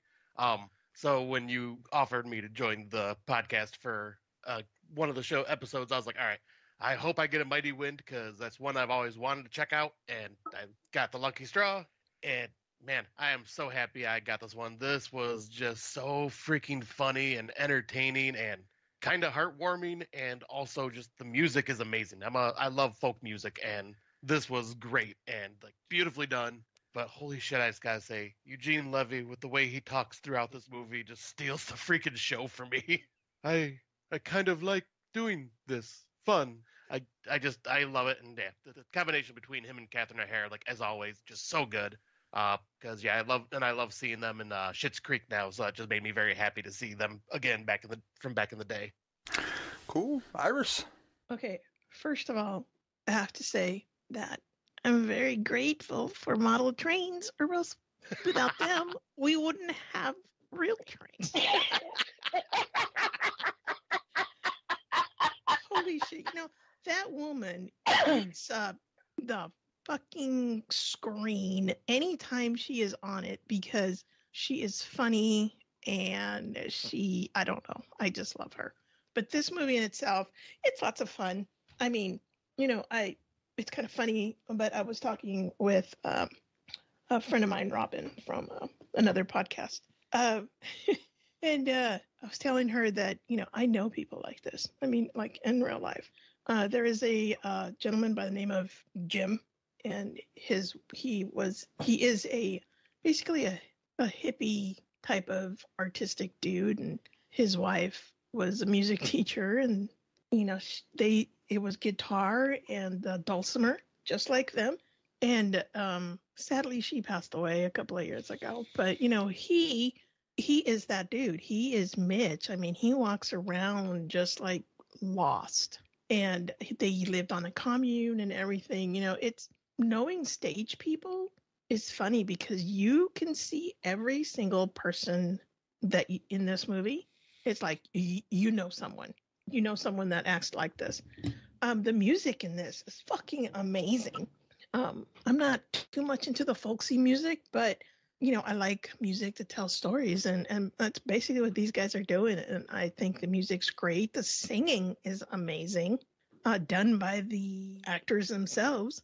And of course, who wouldn't want to worship another dimension where color is the 49th vibration? We are the 49th vibration of color. I mean, wink. How would you not know that? Anybody walking down the street would know that, right? But, they don't fly around on brooms. No, they wear the witchy hats, but they don't fly on brooms. No, this movie is so much fun. It's just such quirkiness. And then, of course, Bob Balaban. John, this guy, obviously, he had a Jewish mother. They're very overbearing. They played polo. They played polo on Shetland ponies, So they wouldn't fall far. Had to wear a football helmet when he was in the chess club. The fact that he's like walking around, he's on stage and he's like, are those lights up hanging up there? Is that a wire? Oh, don't get manager just slaps him on the. I was like, enough. and don't get your eye gouged out by an apple blossom for the love of God. Apple blossom, and old people in wheelchairs are going to get tangled up in the vines. I mean, this guy, every character, just takes it to that place where it's just over the top, because the most creative people that are on stage are over the top, because if they weren't, they wouldn't be on stage. So true. And Mickey and Mitch, it's that typical, love story that, the two artists met, they fell in love, and there was a nasty breakup, and they never talked to each other. So, and then here they are back, and each one has their version of the kiss of like, well, I wasn't leading him on. And then he's like, well, I wasn't leading her on. But it's cute. And I have to say, depending on what mood I'm in, the song at the end, where they say, the kiss at the end of the rainbow, sometimes I get like a little teary-eyed because it's such a sweet song. And to see the two characters that have been at odds with each other for so long, and they do kiss, it's kind of cute. But anyway, this is a great movie. Not one of my favorite, but pretty close to it. Suzanne. I have a theory. I think that this movie is Spinal Tap in an alternate dimension. Okay? Okay, like a folk song Spinal Tap. No, I'm listening. I really believe it is. Because, it was, as I was watching it, I can't even count how many times I've seen this movie. And when they're talking to the one, the magazine writer, his name, and this is what made me think of it, is Martin Berg, the guy that Paul Benedict, or as I always like to call him, Bentley. And the filmographer was Marty DeBerge. Yeah. And like I said, you see the same three in the Folksmen, and you have these other acts around them. But I swear to God, he wrote this and set them in a folk music alternate timeline. Well, so Spinal Tap, but now they're the Folksmen. I don't want to interrupt you, but they do have a genuine Spinal Tap moment in the movie, at least one that I could recall, is where the Main Street Singers do their song first that they're going to do, and then Harry Shearer. He goes, just a second here, as hypothetical, what say we do Wanderin'? And then he yells at him without yelling at him, It's kind of wonderful. It's like the Stonehenge thing. Oh, I know, and like that, I straight up. That's what once again. But I think maybe just because I watched them so close together, and I've never watched those two movies within a week or so of each other, and all of a sudden this just jumped at me. So there's that, and I absolutely love. There's just once again, as Ira said, the quirkiness. But going back to the song, "The Kiss at the End of the Rainbow," there is something incredibly heartwarming and touching about that entire thing, because everybody comes out. Michael McKean is sitting there. It's like, oh, it's such a pretty song. Are they going to do the kiss? And everybody is flooding side stage to get a glimpse to see if they're actually going to do it. And yes, I actually did shed a tear because it is just a beautiful song. And I couldn't remember, but I was pretty sure that was the song that got nominated for an Oscar. I don't think it won. Fucking should have. But that scene is, for me, I think that's like the pinnacle of the movie. And you go through your rapid thing at the end of what everybody's up to. I think Mickey and Maud, what the hell? Mitch and Mickey, my God, where the hell is my head tonight? I think theirs is the funniest because she's there, pimping Sherflow, and he's writing poetry again, and he's like, I'm so open now. I didn't want to leave her on. And the folksmen are playing casinos, which awesome. And, well, we have a drastic transformation that happened, too, which you die the first time you see the movie. You're like, what? Okay, I get that you're all about, taking care of your skin. Well, But apparently maybe that was the next logical step for him. Norwegian fishermen, they use hand cream all the time. Just throwing it out there, And it's so, there's so many things. And Iris, we talked a lot about Bob Balaban, but he is at his absolute neurotic best in this movie. I'm very, very organized, and he's sitting there moving things around like, yeah, I know that feels. And like I said, the apple blossom, like somebody's going to put their eye out. They get tangled in this vine. There's some very low-hanging vines, so watch out for those. But when the stage manager goes and slaps him upside the head, you just can't help but fucking fall out laughing. That is one of the funniest scenes in the movie. And this one, for me, it's not like is laugh out loud funny. It's some of the other things. I guess it's just kind of, they're playing a lot on the nostalgia and making it work very well of, bygone days of folk music and all the folk clubs and how everybody knew each other. And for me, I think they did a great job. And, some of the songs that the Main Street Singers did were just funny as hell. I was like, you get the sweet potato going and, I started singing that while I was watching the movie. I'm like, you need to make that stop. Do it. Keep singing that song. You know what? I kind of agree with the folkmen. Those really aren't folk songs. Those are like ditties. Yeah. So, because, it does tell a story, but it's a woohoo, yay, happy-go-lucky story. It does fit more into the ditty category than a folk song. Right. But for folk songs, there was always some kind of deepness to them. Exactly, like the last song, A Mighty Wind. I love that song, right? Because it totally encompasses, and it's kind of like the personification of the time when they were, they were it. They were the big thing. It was a time of, civil rights and the civil rights movement, the women's movement, all of that. And, what it says, freedom and equality. So to me, that is the perfect folk song. And I'm glad that that's what they ended up. Of course, it's Christopher Guest. Why wouldn't he do that? But I kind of agree with the folksmen. They're just too happy-go-lucky. Yeah, and they're kind of like the fake knockoffs. They're not the actual Main Street Singers. They're the new Main Street Singers, and the only one that's actually got any connection is Sissy. And I'm sorry, Parker Posey is just as cute as a fucking button in this movie, especially when she's playing her ukulele for the class. And they're all just sitting. She's just sitting there and playing, and just big ass smile on her face, and the kids are like, "Oh my God, what the fuck, fresh hell is this?" But this is just one of those movies that, for me, it's basically a warm bowl of popcorn. I'm always happy to go spend some time with it. Yeah, I love this. These two films we're covered on this show are probably my favorite ones out of all of them, and for good reason.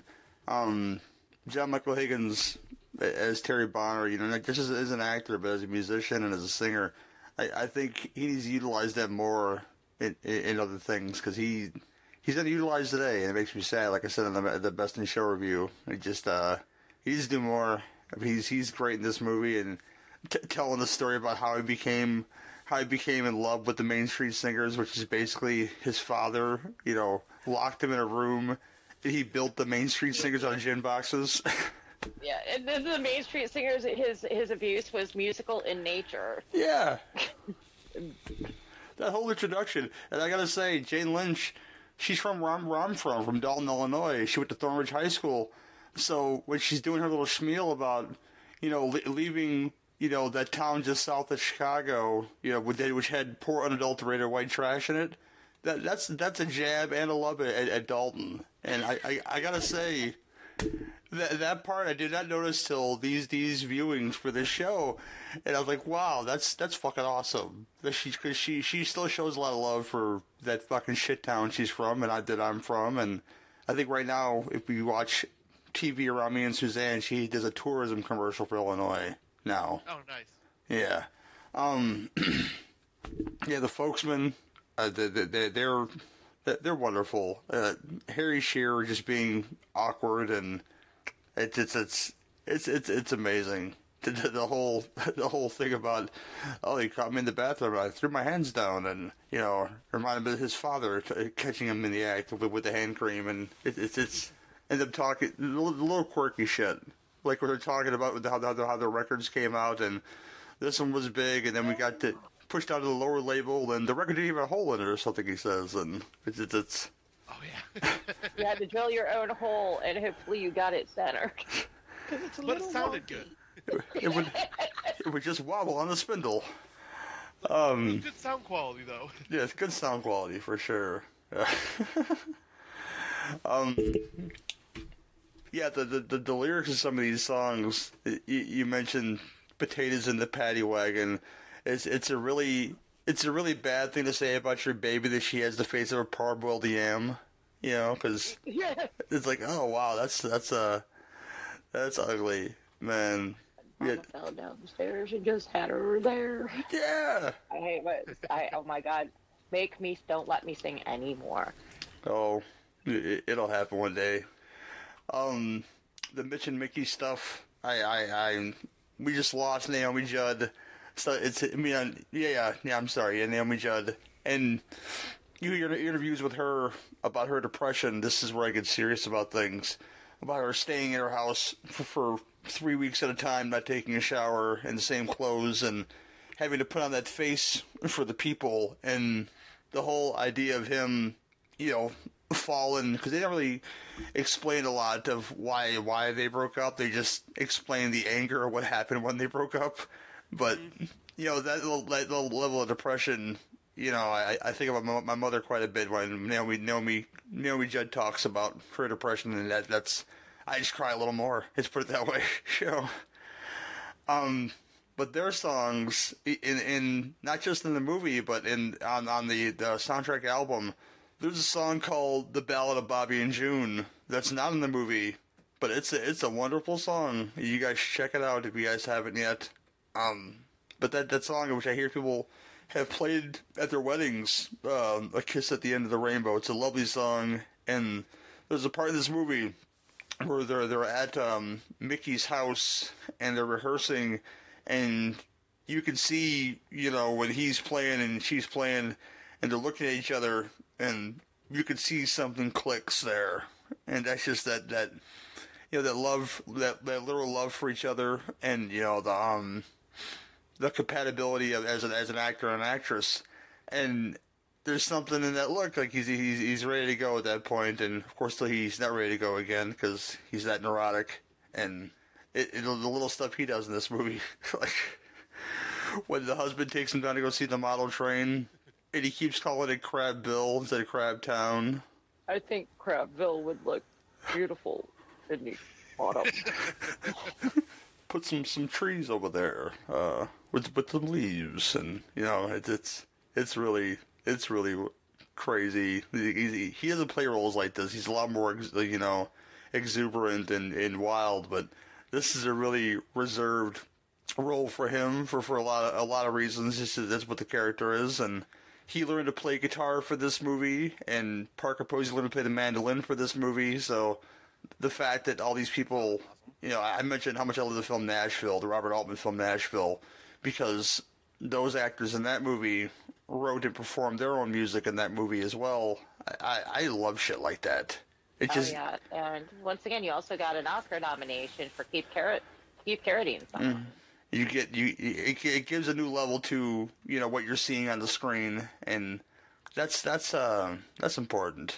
Oh my gosh. Yeah, it gives it more of a level of authenticity. Mm-hmm. And yeah, I definitely gotta say, like with Mitch and Mickey, but yeah, those two, like just the chemistry between those two. Like if it wasn't those actors, I don't know if it would have been the same. Because yeah, Eugene Levy and Catherine O'Hara both just have such great chemistry together. Yeah, you need that, man. It's good shit. Yeah.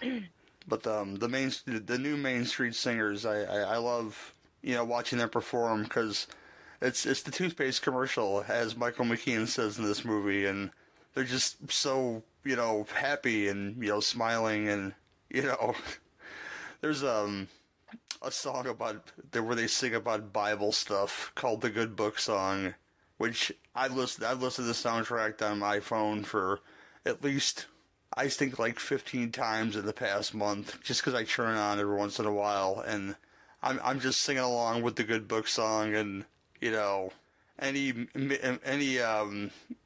Mitch and Mickey song, which if you're wearing a mask, which is one of the most greatest things in the world for something like this, you can sing shit like this in a grocery store, and they're none the wiser. Okay, none the wiser. So good, man. If you haven't listened to the soundtrack album, though, there's stuff on there that's not in the movie, like that one song I had mentioned, and songs in full. If you don't own the Blu-ray or DVD, it's on both. Great extras on there. You can watch the whole concert in full on there, as if it was aired on TV. You can watch it on there, and of course deleted scenes, because this is mostly fucking improvised, with very little script there, which makes me happy about the Dalton dig, because I'd have to ask her myself, but I would imagine that's something she threw in on her own, about this poor white trash girl from the south suburbs of Chicago, and people that know what she's talking about. That's all I'll say about that one, But yeah, I catch myself singing this stuff all the time. Old Joe's Place, the Folksman song that really sticks out for me, because X made a post on Facebook last night. I wish he could have been here for this, but he's semi-retired, and he's hanging out with his wifey and stuff.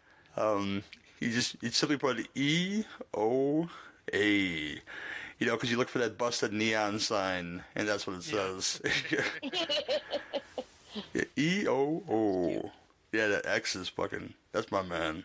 But I love that he did that. Like, what I respond to, I was like, "Is there always something cooking there?" So fucking good. I'll kick it back to Scotty. Anything else you want to say about the film? And what do you rate it 1 to 10? Well, I was gonna say, talking about the soundtrack, I actually did download this on Spotify immediately after I watched the movie, because I was just like, oh my god, these songs are incredible, and I could do this all day long. But now, you guys have summed this up way better than I ever could. Yeah, I am so glad that I was able to watch this, because I've actually had a screener copy of this movie on DVD from when it was released, and just sat on my shelf. So when I chose to do this movie, I was like, Elias, finally get to bust this open and watch it. Still had the whole screener disclaimer at the bottom of the screen and everything, which just kind of brought back some nostalgia from my old days with my stepdad and his movie collection. But yeah, I just absolutely adore this film, and it's got that like you guys were saying, it's quirky, but it has that almost British dry sense of humor compared to Best in Show. And I freaking love that so much. And every character in this is just very, very entertaining to watch on the screen. But yeah, as for a rating for this, I would give this 8 out of 10. This is just very enjoyable and something I will watch over and over and over again. Cool. Suzanne. Oh, I still love this, and I did forget to mention. Well, I did mention his little catchphrase. What happened? I can't do my work. But for me, this is going to sound kind of goofy, but, he always plays a part in these movies. Not Spinal Tap, but that wasn't a Christopher Guest movie.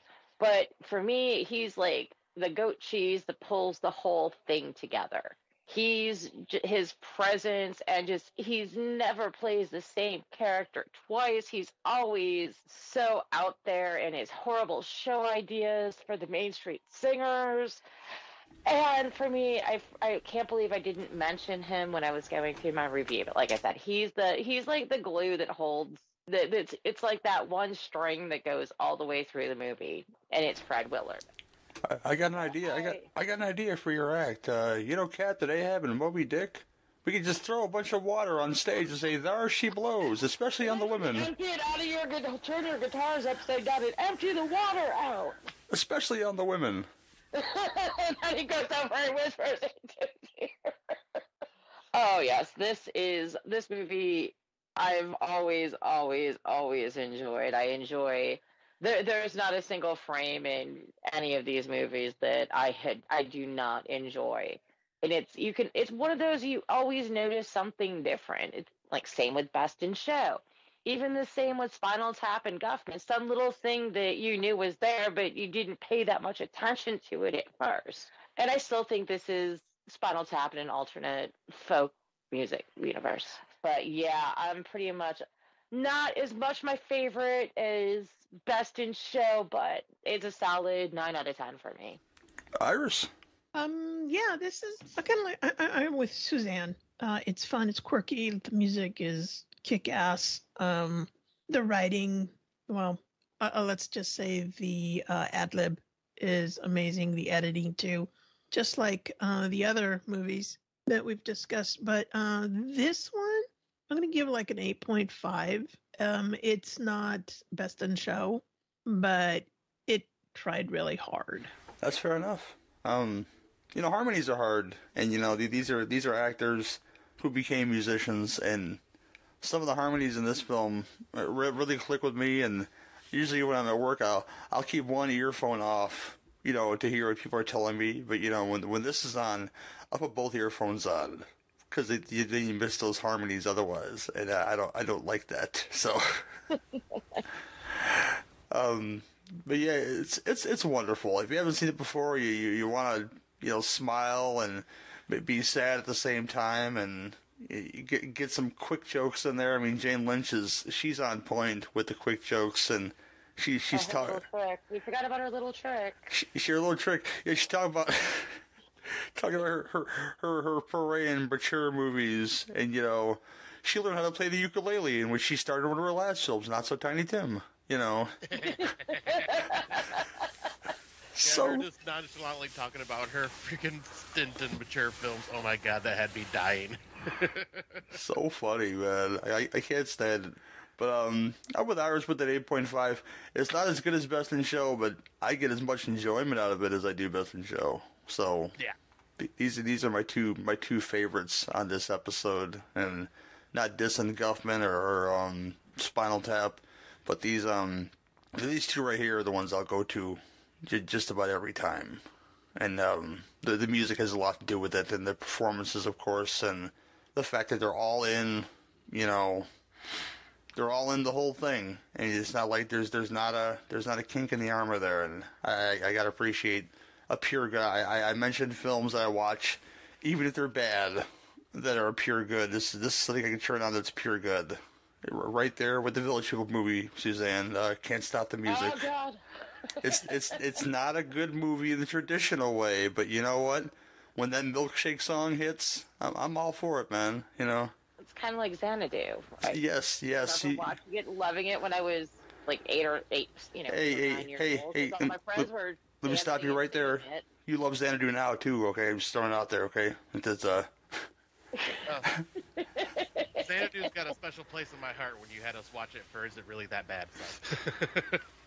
No, that was somebody else made you watch that, but I'll make you watch it anyway, Scotty. Any day of the week, Oh, okay. A funny Xanadu story. When Pat and I went to New Orleans for a vacation a couple years ago, we basically bumped into the first New Orleans-esque bar that we found. And, we're sitting there drinking amazing local beer and having our third bowl of gumbo in 2 hours. And, for some reason, we had just done that podcast with Xanadu. and we're talking about the bartender from like half all the way across the bar with lots of people in there comes over and he's like, "Did you say Xanadu?" Like, yes, I did say Xanadu. Because it's infectious. That's why, you know. So he actually sat over there, ignored other patrons to sit and talk to me and Pat about Xanadu. It was kind of awesome. Nice. But yeah, this has been the Mighty Wind review, and we'll come right back to close out the show.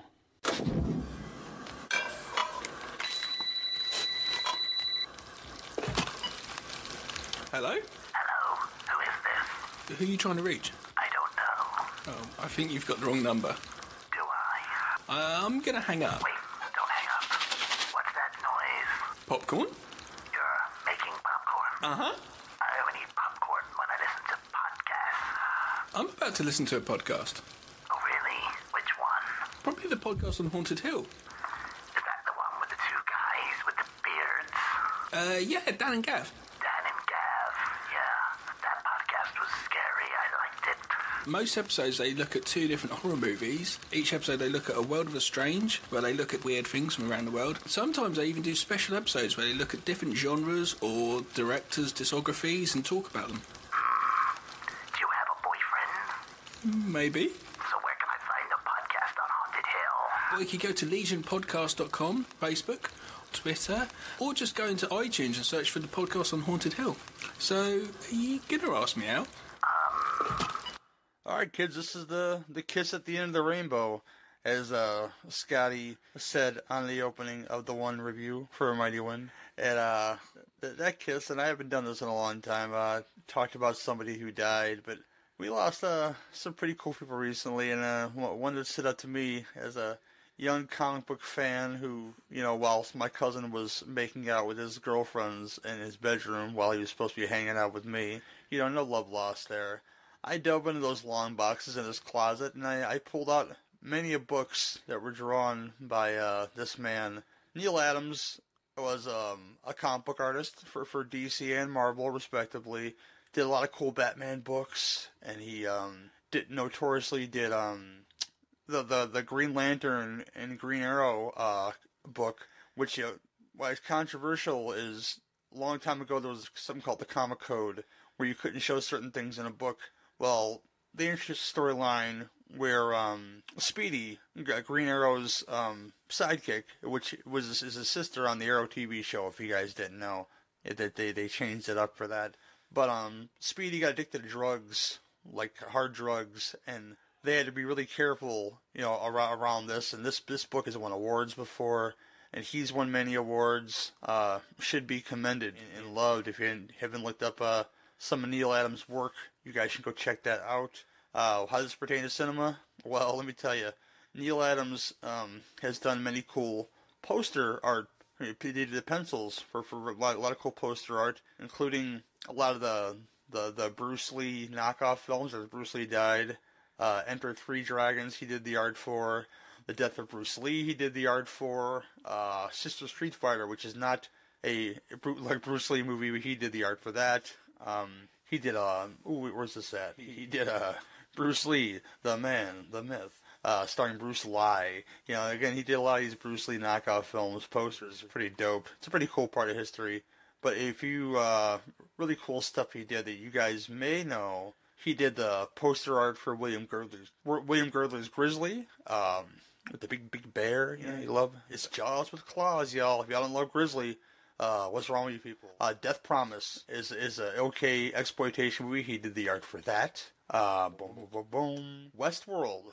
He did the poster art for that with freaking Yul Brynner with the robot face. Pretty freaking terrifying. And last but certainly not least, you know, amongst other things, he did the poster art for Phantom of the Paradise. And that's loved amongst many people. And I'm one of those people. So Neil Adams, you know, for all the special time you've given me over the years, I got to meet you a couple times over the years. I think if you and Mr. George Perez died this year, it'd be a very sad time for the comic book world. And I'm thinking about it right now because he's got like stage 4 cancer, y'all. Just keep losing these greats. I mean, it's not just Stan Lee you should be blowing. I mean, people are like, oh, you're picking on poor Stan Lee again. No, I'm not picking on poor Stan Lee again, but there's more there's more to love out there. You guys should know. And yeah, go check out Neil Adams' work. I'm sure there's many appendices that have his work in there that you can buy, trade paperbacks, outright back issues, just sitting at your stores, your comic book stores. Please support your comic book stores. As I'm recording this is Friday. The next day is Free Comic Book Day. The first Saturday in May is Free Comic Book Day. Now, what that is the distributors of the comics give these stores a bunch of free books, like promotional free books for your kids to come inside and to get, and but this is meant for you to go into the store and support those stores that are fucking dying. And it makes me sad. It makes me sad in my cockles, in my subcockle area, that this is a thing, that comic book stores are dying, because there's one around me that's it's still a little ways away. But you know what? You need to support them. Go buy your Cards Without Humanity. Go buy your Magic Packs. Go buy all this stuff from your local store. Don't go to fucking Target. This bears repeating. Don't fucking go to those places to get this stuff. I hide shit at those stores when I see it there. Okay? Strange to say, but this is what I'm passionate about. Celebrating the little man, and helping them out. I mean, geez Louise, man. I mean, they're dying. Where would kids go to hang out? They want to be adventurous and hang out with other, like-minded nerds like themselves. Public service announcement, and so many more things. And last but not least, we discussed, depression in a major way on the Mighty Wind review. It was really a little short thing, but you know what? If you're feeling, that low, if you feel you need somebody to talk to, now in the age we live in, that there's more and more opportunities for you to find somebody to talk to if your loved ones aren't good enough. They have, therapists online, like Zoom meeting therapists you could talk to. Of course, the suicide hotline, if you're that down, you can call them, I guess. And that number, I'm going to give it to you right now. Available 24 hours a day, 800-273-8255 if you're in the States. People get sad all the time. I'm one of those people. And this is why you probably won't hear from me you'll hear from me soon, but like there's times where there's been long gaps in this show. It's just I feel down, and I don't want to talk to the people that I love and push that evil on them. I don't want to do that. But you know what? It helps talk to people. And this I've always said this podcast is my best therapy. And it has been. It's got me out of some dumpy, skanky situations. And if you feel you need to talk to somebody, fuck it, hit me up. I mean, that's fine. I can't say I've been there all the way, but I'm a good listener. So as Jerry Springer would say, take care of yourself and each other. I'm gonna say that too, because it's very important. And then a down note. Let's not do that. Thank you for 8 great years. Look for the next episode, which should be part 3 of this and the final part, where we discuss For Your Consideration with Derek Boo Boo Bourgeois and Mascots with one Court Psyops. And then me and Ricky will have one more episode of Crippled Theater for you, sandwiched in the middle of those 2 reviews. And that'll be part 3. And then after that, I'm going to move on to doing some shows without my co-hosts if they don't want to show up, because I'm going to give them an opportunity to have a break. If they don't want to take a little break, they can join in with whoever else I have on the show. But I'm going to record some surplus shows. I got Kate and Matt from the Eternal Sunshine of the Not-So-Spotless Mind. See, I almost messed it up too, Heather. See what I did there? They're going to come on for 2 films where there's Spectres and Electricity, perhaps. We're going to do Ghost in the Machine from 1993 and Pulse, I think, from 1986. Not the Asian one, the American one with Cliff DeYoung and a young Joey Lawrence. I think it's Joey Lawrence. It might be Matthew Lawrence. I forget which Lawrence brother it is, but electricity's alive inside the house and is killing people. There's no explanation, and I kind of love. You'll hear that coming soon. I hope to get Dan and Gab on the show very soon. Cameron, I'm sure, will be on the show. There's plans to do another Beef Out of the Cannon episode with Lee Russell, and hopefully Lady Lee Hardy will be with us. We're going to do the Apple and America 3000 together, like two different kinds of post-apocalyptic movies in canon style. Sasquatch on the roller skates. Gotta love it. But anyway, I'll leave much more spoilers to that. But I have a list of shows, and I think I know which one that Dan Bone will want to pick. I'm just going to throw it out there. This has been your Cine Beef Podcast, where if you've got beef, I've got the grinder. Thanks for listening.